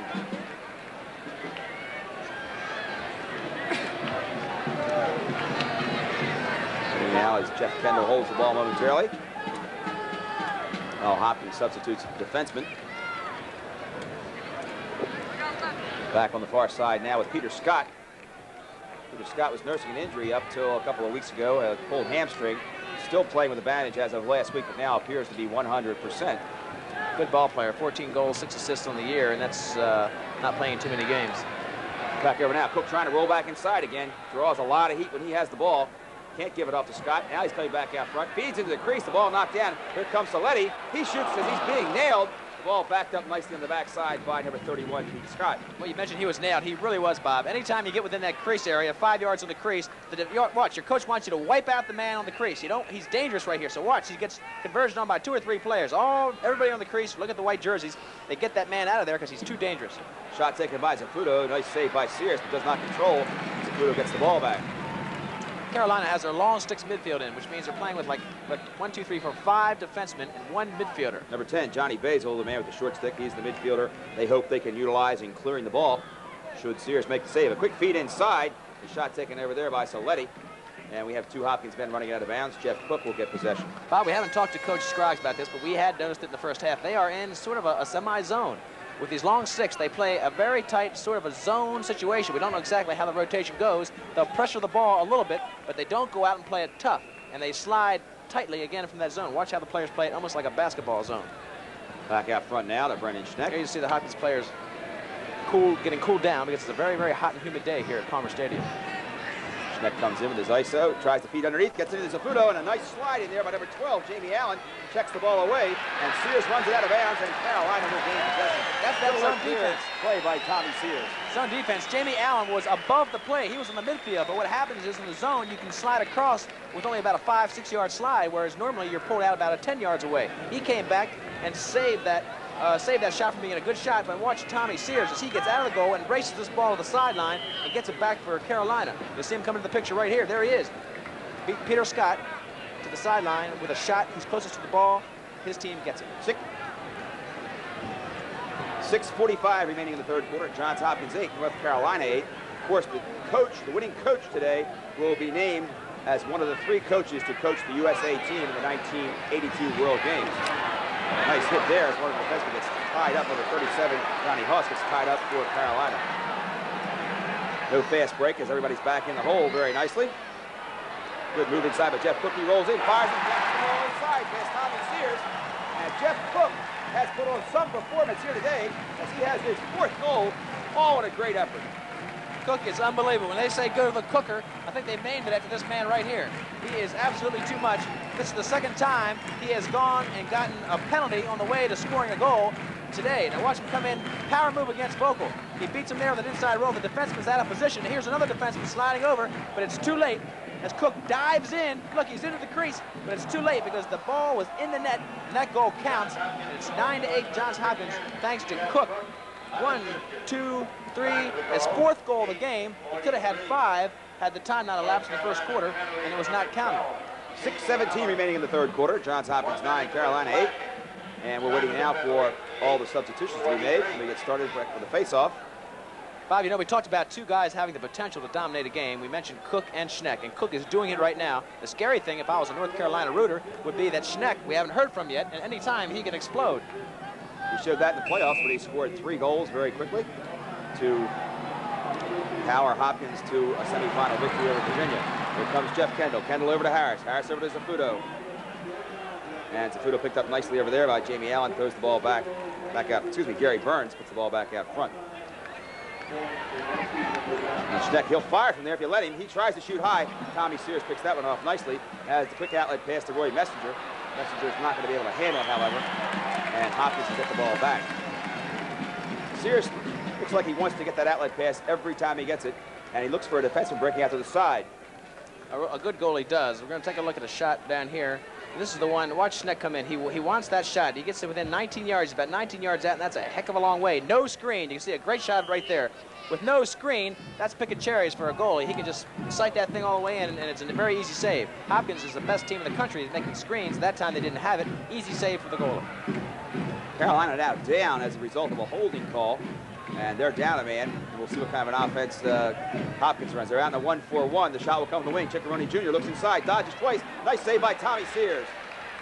As one of the defensemen puts the ball up towards the midfield line, it'll be run down there by Brendan Schneck. Great body save by Sears. There comes Mike Donnelly. Donnelly rolls inside. Another save by Tommy Sears. The shot hits him in the feet. Sears now in a little bit of trouble. Gets the ball back to one of the defensemen. And he goes up to Vocal. Here comes Vocal. Vocal sort of cherry picking, hanging up near the midfield line. And they have the ball cleared across the midfield, off the top of the box, rather. And Carolina goes back all even now against Johns Hopkins. Hopkins is over 3, Bob, on extra man offense. And we talked before the game to some of the two coaches, and they felt this is a very critical area. Any close game, it's a critical area. The extra man situations, you must take advantage of them. Griswold tries to feed on a cutter inside, number 18. That would be Jeff Homeyer. The ball does not get through. Now a quick outlet pass to Craig Cook. Cook wheels it across the midfield line. Craig, the older brother of Jeff, gets it back to Jeff, and Craig will come out of the game as he was in on extra man offense. Jeff will hold the ball, waiting for Hopkins to substitute on the fly. See all the Hopkins coaches on the sideline. There's Jeff Cook, leading scorer on the Hopkins team. 46 goals, 28 assists. Tremendous ball player. This guy is dominating this game, scoring 3-4 times, all unassisted. Putting now midfield in the game for Johns Hopkins. 11, Jeff Kendall. 12, Joe Saletti. And 28, Mike McGee. Cook now is going to try Haas again. Beats Haas to the front of the goal. Is open. Fires and scores. Fifth goal. Jeff Cook has been awesome. Hopkins now leads North Carolina 10-8.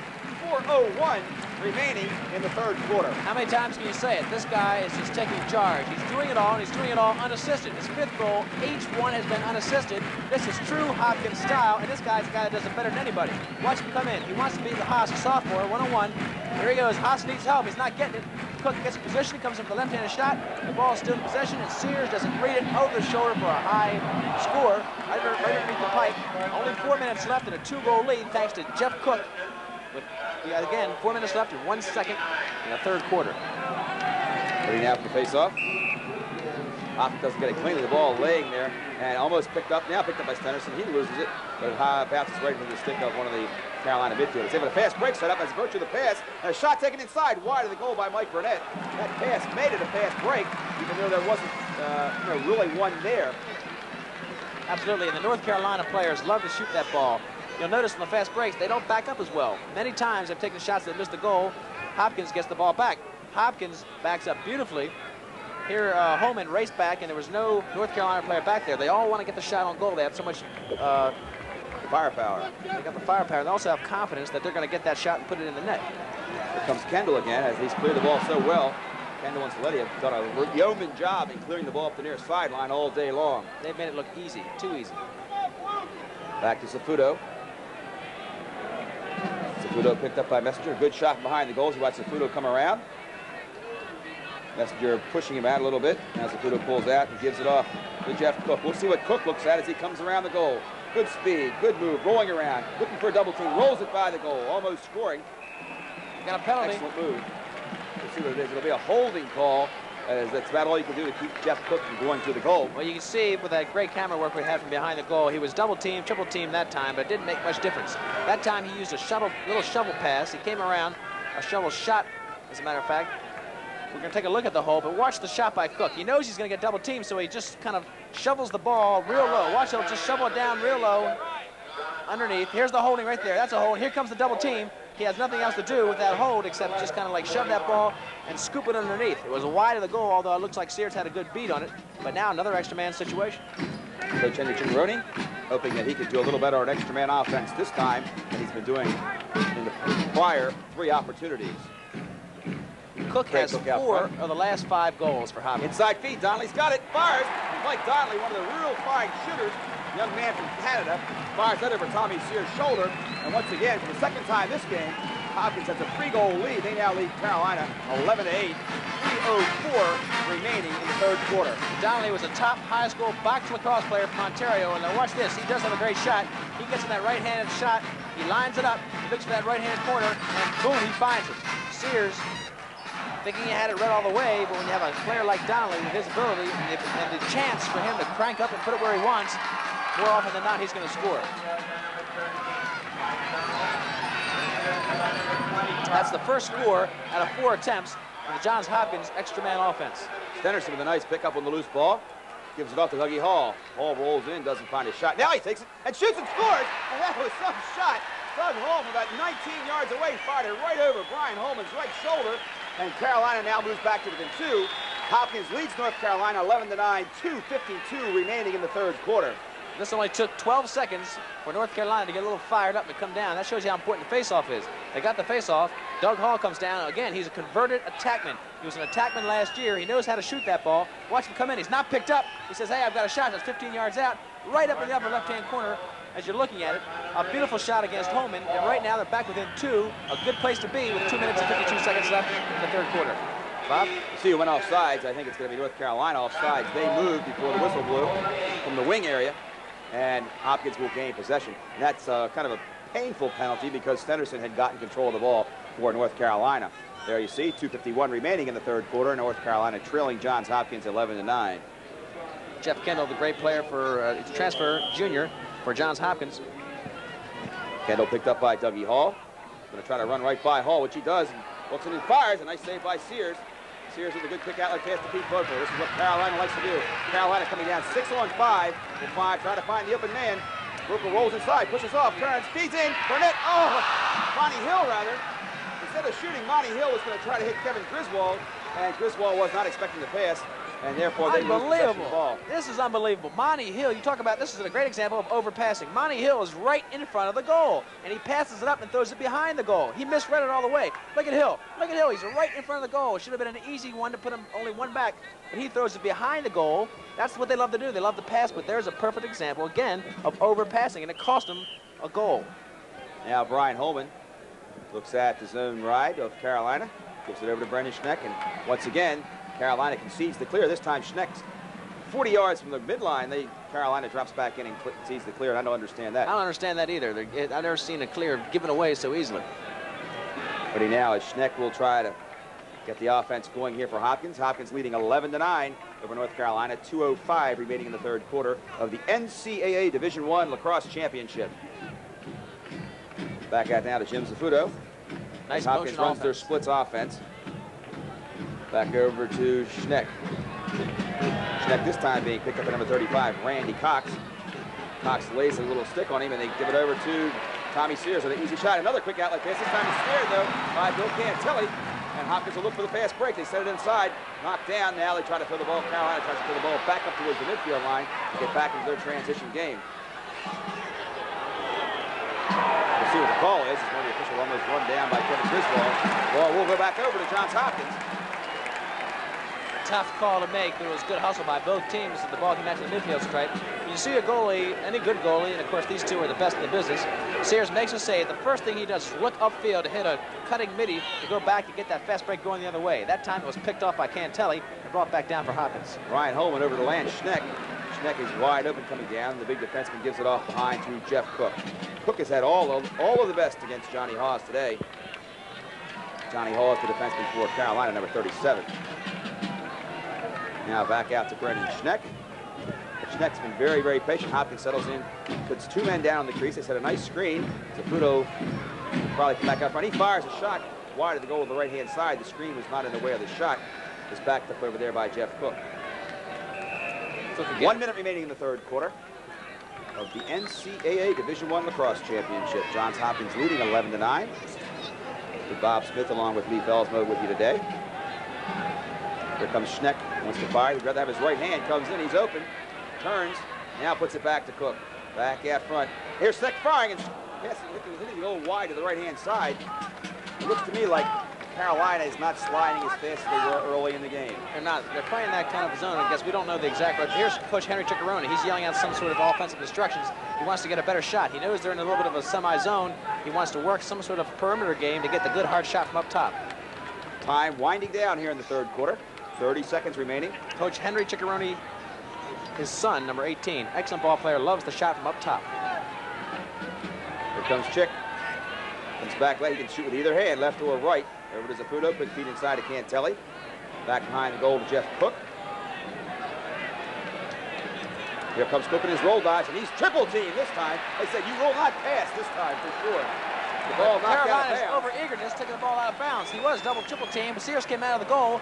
They're psyched, they're happy, or maybe they're yelling at each other. I don't know. But anyway, they came out and they kicked that ball out, and the ball went back to Hopkins. It wasn't a shot, so this time, if you kick it out, you lose it. Brendan Schneck now feeds inside, quick with the ball knocked down. And Cantelli knocks it in. Cantelli knocks it in the field and say no goal. No goal. Both referees down on the plane of the goal had ruled no goal. Once again, Hopkins loses the goal because time ran out. And this time, the end of the third quarter. All right, the second time what happens here. Second time we can show it to you. We show you Cantelli, who has 7 goals in the season with 2 assists. He's a little bit upset about that because he made a beautiful heads-up play. He was on the crease where he should be, and he scooped that thing in. The Cook comes in. He didn't get the shot. He was double, triple team. Now watch. Right there. Cantelli to the right of your screen, right to the right of goal. Hit it in, batted it in like a baseball bat, but no avail because the time had run out. 11-9. We'll be back in a minute with the fourth quarter of this exciting game. This is it, Bob, the fourth quarter. And you know, we've seen some extra man situations here that haven't worked out to the benefit of the extra man team. We asked Coach Henry Ciccarone just how critical the extra man situations were going to be today. Well, the man-up and man-down situation, I think, is very critical. Both teams have very good offensive personnel in the man-up situation, and it could be a deciding factor in this game. There you heard from Coach Henry Ciccarone as we have the opening face-off. Still not controlled to begin the fourth quarter of this championship game. Now the ball rolling back, and we'll have a loose ball push call probably. We'll see. It will be an illegal procedure, and the ball will go over to North Carolina. That gives Hopkins an opportunity to get their long sticks defense in. 21, Kevin Kilner. 45, Marty Bergen. And 44, Walton Carswell. As we see a great shot of this outstanding crowd here today at Palmer Stadium. I guess the term you use with this stadium is venerable, right, Leif? Yes, it's the term I use. Now Mike Burnett trying to get past Lance Schneck, fires and scores with a backhand shot that had Brian Holman totally fooled. And now Carolina cuts the lead to 1. Hopkins leading North Carolina 11-9 with 14:42 remaining in the fourth quarter. It only took them 8 seconds to get on track. This is the last quarter. This is the quarter they have to do it, and Barnett's the big gun. Watch him come in here. Another great shot that shows you how great the players are these days. Fantastic shot behind the back. Watch Burnett. He whips it around. Reverse pivot with the stick, and it comes in right underneath of Holman. Holman's tough to read when a player shoots with his back turned to you. And that's what Burnett did to get the North Carolina Tar Heels back to within 1 goal, 12 seconds Beautiful in the fourth pick up quarter. there by Pete Vocal on that faceoff. He rolled in. And we're going to have a moving pick called against Fennerson, however. And all the effort on Vocal's part goes for naught as Fennerson was shielding off Jeff Kendall more than 5 yards from the ball. And therefore, Johns Hopkins will gain possession. Well, North Carolina coach Scroggs has to be tremendously happy that 12 seconds into the fourth quarter, they cut the margin to 1. That means you've got 14 whole minutes to get this game on an even-up situation, and hopefully their speed and quickness and the little bit more depth, or the greater depth they have at midfield, can take advantage of Hopkins' superior one-on-one ability with Cook and Schneck. Running now as Hopkins brings the ball down on offense. Schneck wants it. Brendan Schneck.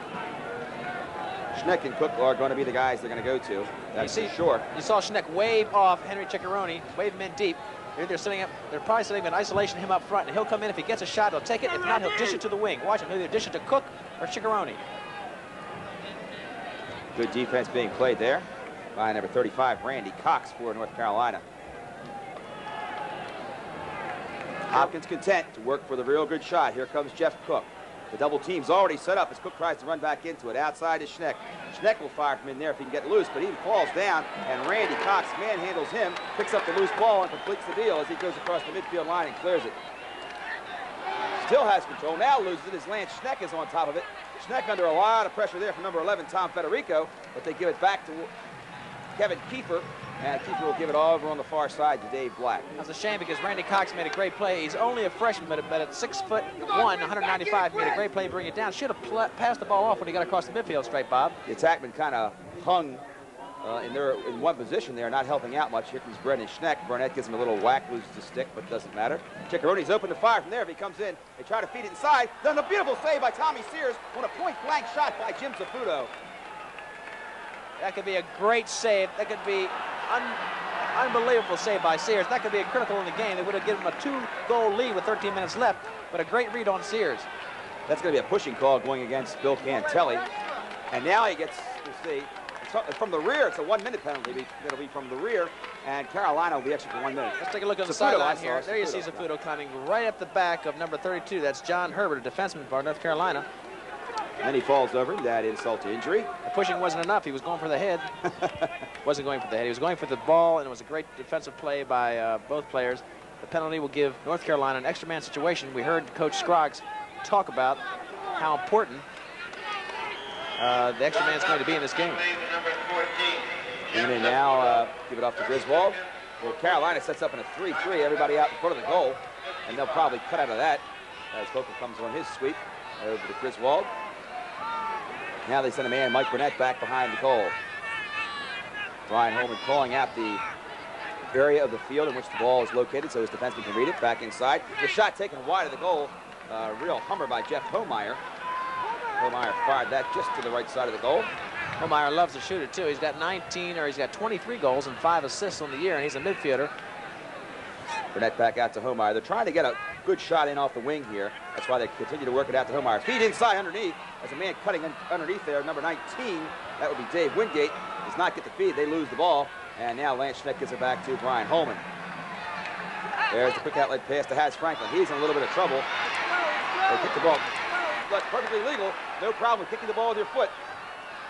A very alert move there, but now Carolina trying to force the ball into the crease is having it knocked away from him time and time again, but controlled by number 34, Terry Martinello. Carolina's one. Penalty's all over now as Hopkins comes back in. The shot taken there will go off the foot of one of the defensemen, and it'll run out of bounds, and alertly goes back to number 13. Goes back to number 13 for 13 is Gary Burns. But Marty Bergen took that shot right in the body, kicked it right back out, and went about 50 yards behind him. The extra man for North Carolina is terribly disappointing. I can't believe they're not getting any good cuts, not getting any good shots, and they have no qualms whatsoever about feeding the crease on that extra man situation. They're 1 for 5 on the day on extra man. Ball picked up by Lance Schneck over to Kevin Kilner. Kilner will clear the ball easily across the midfield line as North Carolina drops back in to play defense. Now we're seeing Hopkins making a change on the fly. That midfield unit's coming out. They're putting some offensive ball players in. Kilner heads up the defensive middies. They call him the rope unit on the Johns Hopkins team, and named after the old rope-a-dope. Henry Ciccaroni with the ball. As they get Jimmy Saputo back in the game. Saputo comes back in by virtue of the penalty being expired. Having expired. Back Jeff Cook. Cook and number 37, Johnny House. Cook decides to take House on a trip around the goal. Hopkins getting very, very wide now, pulling all the way out 20 yards in front of the goal, trying to pull Carolina out of that zone defense, and it looks like they've done it fairly successfully. Now House all alone, nobody to help him as Cook rolls back in towards the goal. Back over to Jeff Harris. Harris picked up there by Jamie Allen. We talked about their power style of Johns Hopkins. They have 8 goals today, according to my stats, that are unassisted, which means they're going one-on-one, looking for that bull move and a good shot from out front, and they've got the cannons to make it work. Here comes Chick Jr. Looks inside, does not draw anybody. They give it off to Cantelli. Cantelli back over to Cook. Hopkins, of course, not stalling here. But the rule governing stalling is a judgment rule by the official. If he thinks you're stalling, he will tell you must go to the goal. He will tell the defense he must play you. And if you don't do that, you'll lose possession of the ball. If those two things do not occur, the team with the ball will lose possession. Just saw a great play by Jamie Allen, who slid over to pick up Brendan Schneck, who is driving the left side of the pipe. You'll see Brendan Schneck drive the pipe. Now watch this. Now watch Jamie Allen, number 12, come and give help. Number 12 comes right into your screen. There he is. He double teams on Schneck, and he flips that ball out of bounds. Schneck goes back, dives, but he's a little bit too late. The ball goes to North Carolina. Great play by Jamie Allen. 10 minutes and 10 seconds remaining in this ball game. Johns Hopkins 11, North Carolina 10. As we see Tommy Sears bringing up every clear, very critical at this point in the game. And Carolina certainly does not want to throw the ball away as they did him a few moments ago on a clear. Now one of the defensemen under a lot of heat. They're not getting the pass off, and that's the problem. The defensemen, once they come down the attack over the field, they get a tremendous amount of pressure from the Hopkins defense, and they can't find anybody to throw the ball to. Absolutely. They've got to hit the attack has to come up and help out. They've got to get that second pass to make it a success. Now Dave Black with the ball. Bounces it back to Brian Holman. Up to Kevin Kilner. Kilner looks up and he cannot find an opening, so he put it back towards their own goal again. Watch the patience that Hopkins uses. It's textbook, Bob. And again, we talked about North Carolina's inability to bring it up. They'll make 60% of a good clear, but against Hopkins, if you don't do it 100% right, you're not going to be successful. Here's the 2-1-1 up to Dave Black. He's wide open. He'll just dance across the midline and give it off on the far side to number 19, Jeff Harris. And they throw the ball away, but backed up nicely by Jeff Cook. That's number 18, Henry Ciccarone, we see now, who brought the ball down. Saputo had his eye on the net. He took his eye off the ball. He was getting ready to make a shot, and that's why that ball missed his stick. What now is, once again, Hopkins goes into their very, very deliberate offense. Cook pulling all the way out, going against Haas. He'll try to roll dodge if he gets close to the goal. Comes back in, gets a double team, puts back out front to Brendan Schneck. Quickly over to Ciccarone Jr. He fires over top of the goal. Backed up back there by Carolina. Saputo a little late getting over, and Kevin Griswold will get possession of the ball. Excuse me, not Kevin, that would be number 20, not Kevin Griswold, but number 20 would be John Schipper. That was a great play by Cook. They just it up to Schneck. Schneck came in and all the time I think wanted to draw the player and get it over to Ciccarone to let him take that high crank shot from about 15 yards out. He got the shot, but it was a little bit high of the net. Now they're using midfielders to come up, bring the ball up, and that's Doug Hall, clears it easily. You know, Leaf, I'm wondering if this slow-down offense Hopkins has been using is going to hurt their momentum a little bit. It can do that, and we'll have to wait to see because the next 8 minutes will tell us. Pete Vocal now rolls in, fires, and he scores! I haven't seen that kind of outside shooting in a run in quite a while as Vocal fires it in the upper left-hand corner, and North Carolina has tied this game 11-all with 8:21 remaining.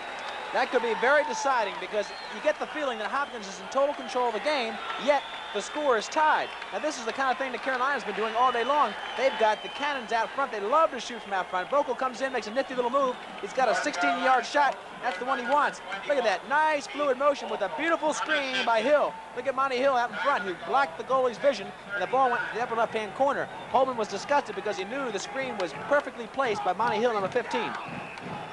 You know, in the semifinal, North Carolina was playing Navy, and late in the third quarter, the game was tied 6-all. It ended up 17-8 North Carolina. So they don't slow down in the fourth quarter. They pour it on in the fourth quarter. They're a team like Hopkins that if you give them a crack, if you break down in the important structure of your game, they'll take advantage of it. They've got an explosive attack, as you just pointed out, and if Hopkins lets up a little bit with their slow-down tactics, if they can get the transition game going, Hopkins may find themselves in trouble. A little bit of pressure now being applied by the Carolina attack on the Hopkins clearing personnel. Jeff Kendall now under a lot of pressure on the far side by Monty Hill, I believe it is. Oh! Schneck. Schneck has a 2-on-1, but he's not going to get it cleared this easily. Now in the middle, Kiefer in some trouble. He's being picked up, but he has it cleared easily. Good stick work by the Hopkins defenseman. Bob, you talk about momentum. The last 3 goals have been scored by North Carolina. Hopkins hasn't scored since 3 minutes left in the third quarter. Doug Hall, Burnett, and Vogel have tallied for North Carolina, and that can mean a lot for momentum when you only have 7 minutes left in the championship game. The score is all tied. 11-all in the NCAA Division I Championship. Definitely some sudden death overtime possibilities. Now back out front. Hopkins once again staying very, very wide, pulling Carolina out of the zone. Here comes Cook. 5 goals so far today. Now he's trying to Cook almost scores another one as it bounces right off the top pipe on a heck of a shot by Jeff Cook. Backed up over on the far side. We'll see what happens. Wait a minute, they're checking the net. If it's a goal, we'll check to see if it's a hole in the net. If it will, it'll be Cook's 6th goal. That ball may have ripped right through the net. They're going to read it right for it right now. Look, there's a hole. We're going to get the benefit of the replay. Of course, the referees won't. They're going to have to make a very tough judgment call. Cook put his hands up immediately after the shot went by the net. The net did ripple, but sometimes the goalie's stick goes back and hits the net, and it looks as if the ball hit it when actually it didn't. They're trying to make, here's the replay. The ball goes up. Yes, indeed, it looks like it could very well be. Yes, I think it was. It looked like it had to be a goal because the net ripples and the goalie stick did not hit it, which means that the ball was the only thing that could have. That ball awfully went through. tough to call. It's and they don't have the very advantage tough. on the field that we have. They don't have the advantage of the replay. Absolutely, anything they call has to be I would say upheld. the replay wasn't conclusive, Lee. It really wasn't conclusive, but it's only a judgment call. I kind of guessed, only because the goalie's stick didn't look like it was in position to hit the net, that the ball went through it. But it was a very close shot there, not giving him the goal. No way they can, because, as Bob mentioned, the replay wasn't even conclusive. Judgment call all the way. They fixed the net now so that there isn't any more judgment call. The ball will stay in Hopkins' possession. And still 11-11 tie. We'll see now what happens as Hopkins goes back on offense. Joe Soletti, number 12 with the ball. Bob, you take away that goal, you take away the 2 goals they missed at the change of the quarters. That's a different ball game, right? You could have, yeah, a 3-goal lead right now. Back out to Jeff Cook. Hopkins staying wide to pull North Carolina out of the zone defense they've been playing most of the game. Back out to Soletti. Hopkins being very patient. 6:45 remaining in this fourth quarter, the final quarter of action in the NCAA Division I Lacrosse Championship. This whole place is really hushed. They're waiting for Hopkins to do their thing. The Cooks get a double team now. The ball knocked down. And the best time to run your double team is when the man has his back to you. And that's what happened there. But Safuto alertly picks the ball up. And so Hopkins maintains possession. Possession critical here with 6 minutes and 21 seconds remaining in the game. Cook really took a double team there, but he can take those. He is a very stocky, very strong ball player. Here's Coach Henry Ciccarone waving off his midfield. He wants to change on the fly. You'll see him come off one by one as Jeff Cook on the screen is going to control the ball. He'll keep it there. Nobody will pressure him because he's too great a ball player. Here's the sideline. You see Coach Scroggs, and farther up you see the players running on and off. Here they come. There's Jeff Kendall. Now like a warning to keep the ball in play. Charlie Phillips, the referee, has told them not to stall, keep the ball in play, and if the ball goes out of the box, even on a lost pass, possession will go over to North Carolina. Watch Schneck. Back inside to Cook. A nice save by Tommy Sears at a point-blank shot. Sears looks for the quick opening, but he can't find it. He'll have to go back and set up behind the goal. Great play. 3 of the best players on the field. Schneck to Cook, and a great save, a fantastic, unbelievable save by Sears, snuffing him at the goal. Monty Hill keeps it in play on an alert play. But here comes Dougie Hall. Dougie Hall rolling in. Fires and scores! Unbelievable. Dougie Hall, the converted attackman, comes in with a fast break. He waited, he faked once, he faked twice, and he dished it into the far side of the net to beat home and then go into the lead for North Carolina Tar Heels. The first time ever in a postseason championship game. And with 5 minutes left, it's their lead, 12-11. We'll take a look at it. Starts with Monty Hill on a great play, getting the ball in play. Unbelievable. That's right. It comes down. Doug Hall gets the fast break. You see the ball sift through, and here's Hall running through with his speed. Now watch him. He takes his time. He lets that Carswell. Carswell misses for the defense. Doug Hall comes in, sights it up, takes his time, and fires it past home into the far pipe. And that gives him a 1-goal lead. Very crucial lead. I tell you, the breaks are going their way. Take away 3 goals from Hopkins, and now they've got the 1-goal lead. Dennison on a fast break. But it's played beautifully by Lance Schneck as Lance Schneck turns back Mike Burnett and kills the fast break. We'll wait to see if Willie Scroggs slows the ball down. 5:10 remaining. He's up by 1 goal. North Carolina up by 1 goal. Here comes Burnett. I'd say if Willie Scroggs slows down, that's going to be a crucial mistake. This team thrives on speed, quickness, and really running and gunning. They're into their fluid motion. They've scored 1, 2, 3, 4. The last 4 goals have been all Carolina. That's their game. Turn them loose and let them go. Carolina with a 3-man stack in front of the goal. Now 1 man cuts downhill. Now here comes Burnett. Burnett has his man beat. Turns and fires with the backhanded shot right between the legs of Brian Holman. And Carolina goes up by 2. A fantastic play. Unbelievable by Burnett, number 3. Mr. Everything for this North Carolina Tar Heel team. He's got 22 goals and 30 assists. It's a praying man's delight. And That's an little emotion we have there. 4:45 remaining in this game. Here's Burnett. This is an unbelievable shot. This guy is really class all the way. Watch the move. Behind the back, right around the defenseman's legs. Holman had no chance to save that ball. 13-11 with 4 minutes and 45 seconds left. There's a timeout on the field, and now Hopkins has their backs against the wall. Defending national champions are being threatened by the Tar Heels, who 2 years ago never would have dreamed that they'd be here today. 4:45 remaining in this game, and North Carolina with their largest lead of the game. In fact, this is the first time Carolina's led in this game, I believe. I think it is, yeah. Back again to those 3 goals. Hopkins just had, we saw the one on the replay, 1 goal or a questionable goal. Could have been a goal by Cook, but they didn't count it. and rightfully so. It was questionable, but the two that they shot in and were legitimate goals, but time had expired, not once, but twice earlier in this game. They've been taken away, and now North Carolina has the 2-goal edge. 4:45 remaining in the NCAA Division I Lacrosse Championship game, and it's been a great game, everything it was billed to be. And there's Mike Burnett. Mr. Everything for North Carolina, and he really has proven himself here today. He leads the team again with points. He's got 22 goals in the year, 30 assists, very unselfish. That, by the way, is not a great amount of points, 52. The reason being that this team is so well spread out in their offense. Everybody scores, everybody contributes, and they've got so many guns that one guy doesn't have to carry the whole load. Record attendance here today, 22,100. There's Coach Willie Scroggs. He has to feel pretty good, but you won't see him show the emotion. Very quiet, low-key individual. Now it's Howie Offit and Stenerson. Each face-off now super critical. Stenerson runs after it. Dougie Hall runs after it. Stenerson picks it up, and Carolina's going to have the ball on offense with 4 minutes and 30 seconds remaining in this game. You know, winning. Oh, here comes Stenerson rolling in, and he's knocked down by Brendan Schneck on a heck of a hit. Schneck levels Stenerson, and Stenerson's 215 pounds. The ball kept back in play. Two men lose it. Now back towards the Hopkins goal. We'll see what this call is. The hitting is unbelievable. Hopkins knows they have to get the ball. What I was going to say, Bob, is that Hopkins has rarely been in this position. With 4 minutes left, they're 2 goals down. A critical penalty call right now. An unsportsmanlike conduct call goes against Coach Henry Ciccarone. And Hopkins will be down a man for a minute with 4:19 remaining. Watch the screen. We've got the hit. Here's Black bringing up a great shot with the handheld on the sideline. You see it coming in. And there's Burnett making the move. Black comes right at you. Look at this. Right to the sideline. Beautiful action. And the ball stayed on the field for another 3 or 4 or 40 seconds. The culmination of it, as Bob has mentioned, is that there's been an unsportsmanlike call against the bench of Hopkins. Is that right, Bob? Coach Henry Ciccarone and his assistants were doing everything they could to calm down Chick, as we see him now. But a very, very intense man, and probably the best coach at the moment in college lacrosse, certainly with the best record in college lacrosse over the last 4 years. Certainly has the best record. 22 straight wins coming into this game. 3 straight national championships, unequaled by any team, going for his 4th this year, of course. He's won 47 of the last 48 games. This guy can really coach a team. There we see Jeff Cook. Jeff Cook waiting for an opportunity to go back and get try for his 6th goal of the day. What you're going to see now is that, I missed the call, is it a 3-minute unsportsmanlike? No, it's just 1 minute. It's a 1-minute penalty that cannot be broken. In other words, if they score a goal... It's a maligning leap. It's a maligning call, which I don't believe it was. But then it's a full serve time penalty. However, we believe this just to be an unsportsmanlike, and if Hopkins can get the ball back, they will be even. All right, you'll see North Carolina eat up most of the 60 seconds and then try to get one good hard shot off. Back over on the far side, almost thrown away. Carolina has to be very deliberate here into Terry Martinello.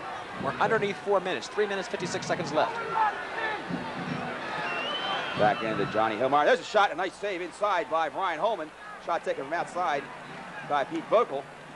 You'll see a lot of pressure here now from Carolina on the ride. Up to Dave Black. Black gives it back to Holman. Holman gives it quickly over to Lance Schneck. They're trying to kill the time on this penalty. Back to Holman, now on the far side. Time running off. 3:29 remaining in this game. Hopkins trying to kill the penalty.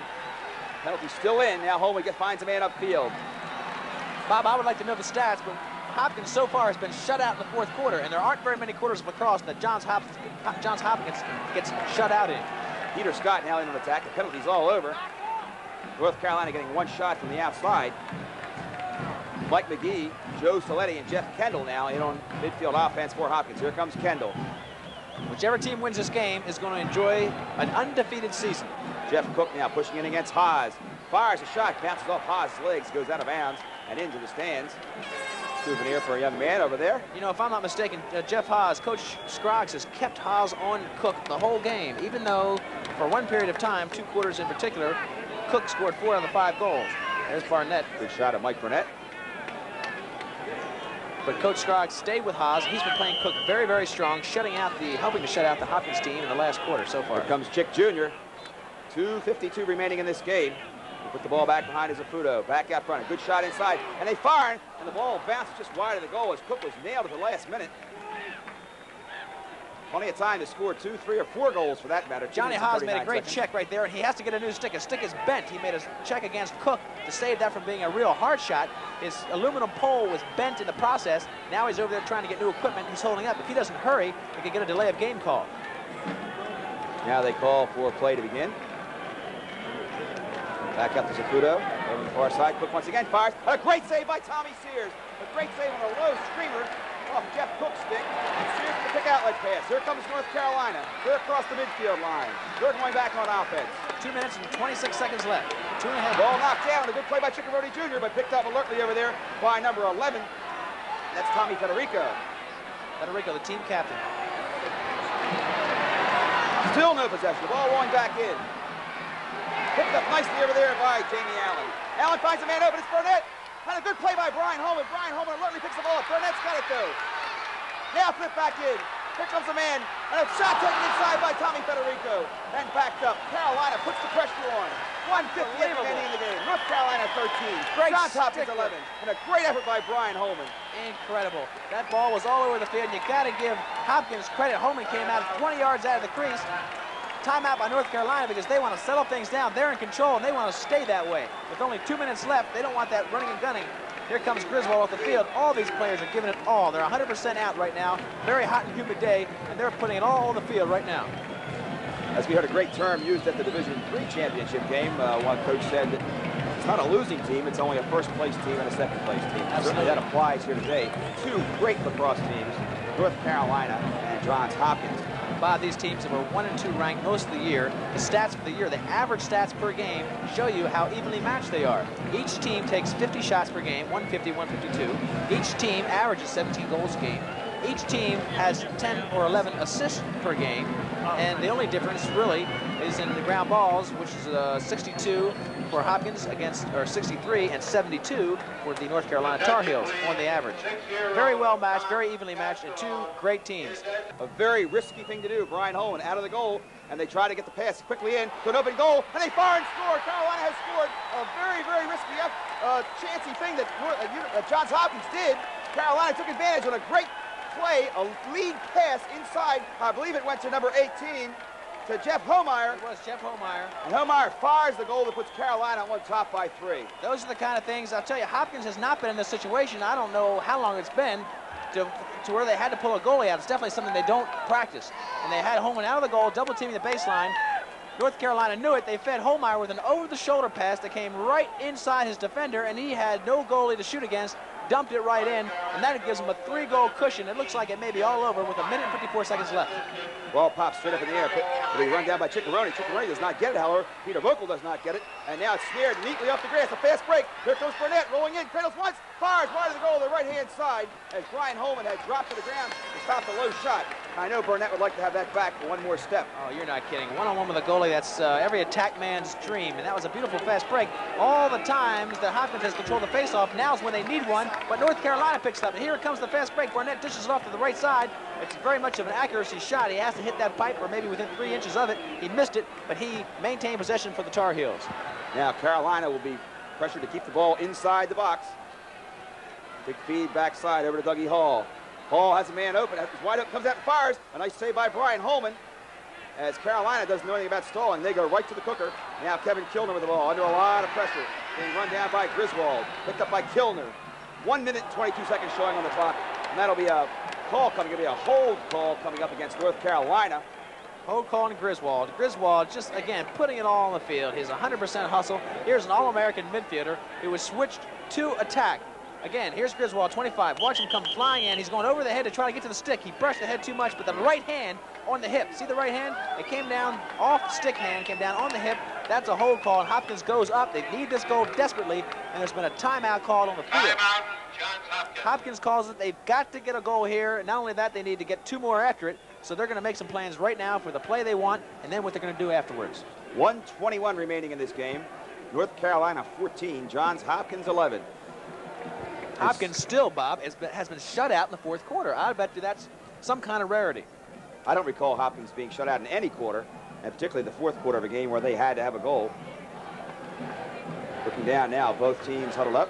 Last North Carolina 6 goals have been scored. It was 11-8 at one point in the 3rd quarter. The last 6 goals have been scored by North Carolina, which shows you a lot about this team's class. First time in the championships. Here they are in a sudden situation of where they've got to score. They're down by 3 goals. It could very easily have been Hopkins going ahead by 5 or 6, which would have put it out of reach. But just the other thing happened. They scored 6 straight goals, and now they're ahead 14-11. They're in the catbird seat with 1 minute and 20 seconds left. That last goal that was scored, of course, by Homeyer is a demonstration of the great speed of this North Carolina team, where Homeyer simply outran the defenseman in the race to the goal. Here comes Brendan Schneck over to Ciccarone. Ciccarone fires a bouncer wide of the goal to the left-hand side, and Hopkins desperately needs a goal here. 1:13 remaining. That play was set up so that they wanted to get the slide to Schneck and then dish it to Ciccarone for his shot, but North Carolina is not taking the bait. They're going to make whoever shoots, they're going to make him shoot from a good 18, 20 yards out and give him nothing easy on the crease. They don't care who shoots.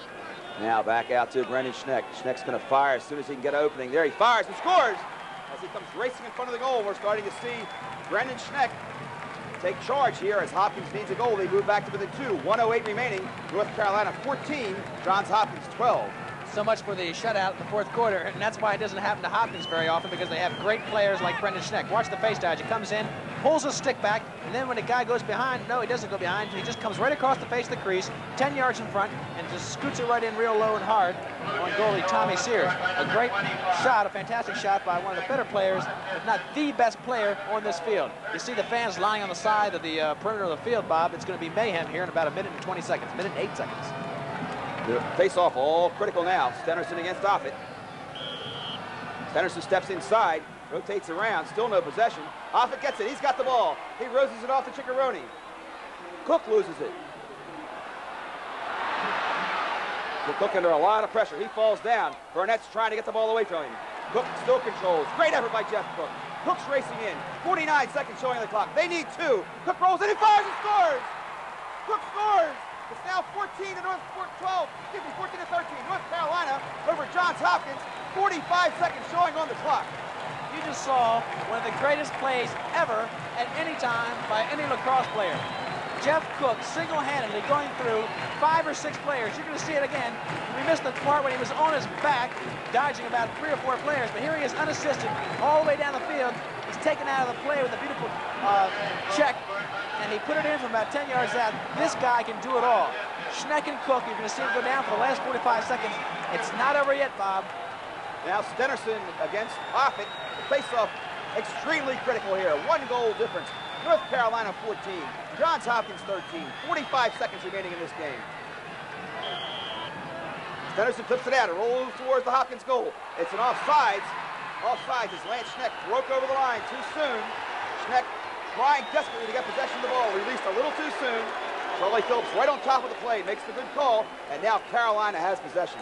You can't break that line until possession is called by the referee. Schneck wanted to get the ball in his stick and take off and have it called simultaneously. He was a half a beat too quick, anticipating it. He needed to get it down. Now they're in trouble. There are easily several thousand people ringing the field here. We don't know if they're Carolina fans or they're Hopkins fans, but they've seen a terrific, a super lacrosse game. They're all North Carolina leading. We're having an announcement.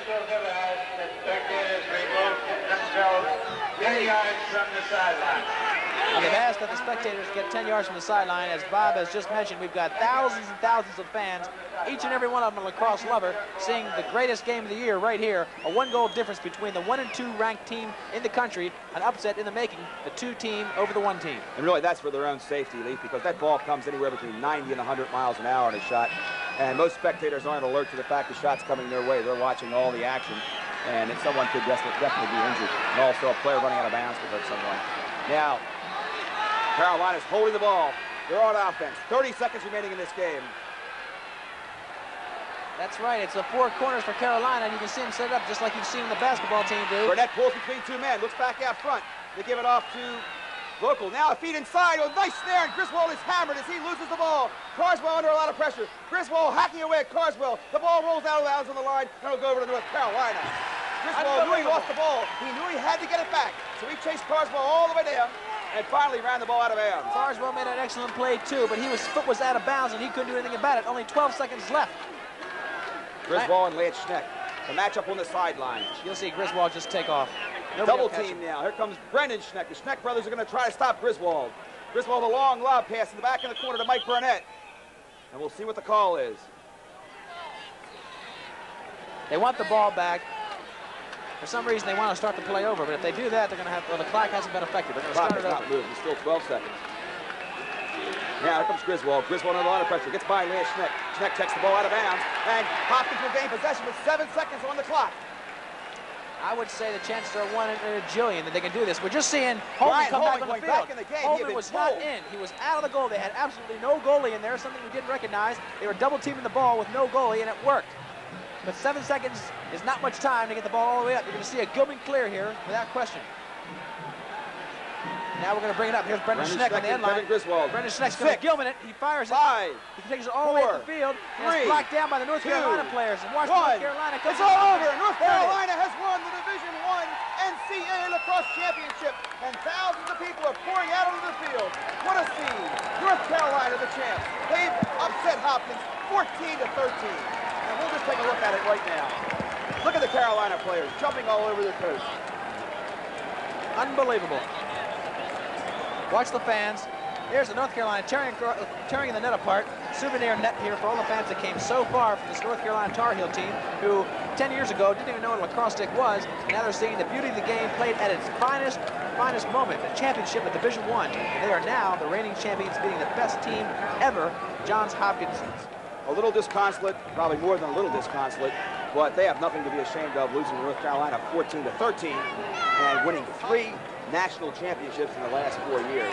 Absolutely. If you look at the scoring, it's just like we thought it would be. Here we are, 14-13. Here's a very, very happy North Carolina team. And we're going to have a chance to see some of the controversy, the controversial goal when we come back in a minute or two. But right now, let's just gloat with the fact that 2 of the greatest teams to ever play the game were in a great representative championship game with North Carolina squeaking out in a 14-13 victory over a real class Johns Hopkins Blue Jay team. You got to think back also, Leaf. Just before about the middle of the 4th quarter, when Hopkins slowed the ball down. Thank you very much, Bob. As you can see, we're right in the middle of a little bit of mayhem here. These boys from North Carolina are very, very proud of what they have done. They've taken home the championship, 12-0, perfect season. I'm with Coach Willie Scroggs. Willie, fantastic game. It went right down to the wire like we thought it would against a great Hopkins team. Your thoughts? I thought that our kids hung in by a couple goals. But we didn't lose our poise. We kept trying. We kept coming after them. And we got some goals near the end of the game. Caught them in a situation where they had to chase us a little bit and pulled away. And I'm very proud our kids did not fold against this fine Hopkins team. They really did. And I've got to say that it was in the 4th quarter that the game was held to no scores for Hopkins. So they were almost shut out until the last 2 minutes of the game. That had to be unexpected for your part, Willie. Well, I didn't realize that. I'm the worst guy in the world for statistics. I don't know what the score was. I still didn't know what the score was of the game. I think we won by a goal. Our kids hung in, and Hopkins is a fine team. Started off a little bit slow. Tommy Sears looks like he wasn't judging the ball very well because maybe of the grass that was underneath his feet. Was that a problem to him? Did he mention that? Well, they got great shooters, and their kids shoot the ball. They release it real quick. Brendan Schneck and Jeff Cook, you never know where they're going high or low with the ball, and I don't think it was the time he wasn't playing well. It's just that they're fine shooters. Well, fantastic job by you, Willie Scroggs. A 12-0 year. I don't know where you go from here. Next year, now you've got a reputation to uphold. We're going to go back up to Bob Smith. Once again, the final score, North Carolina 14, Johns Hopkins 13.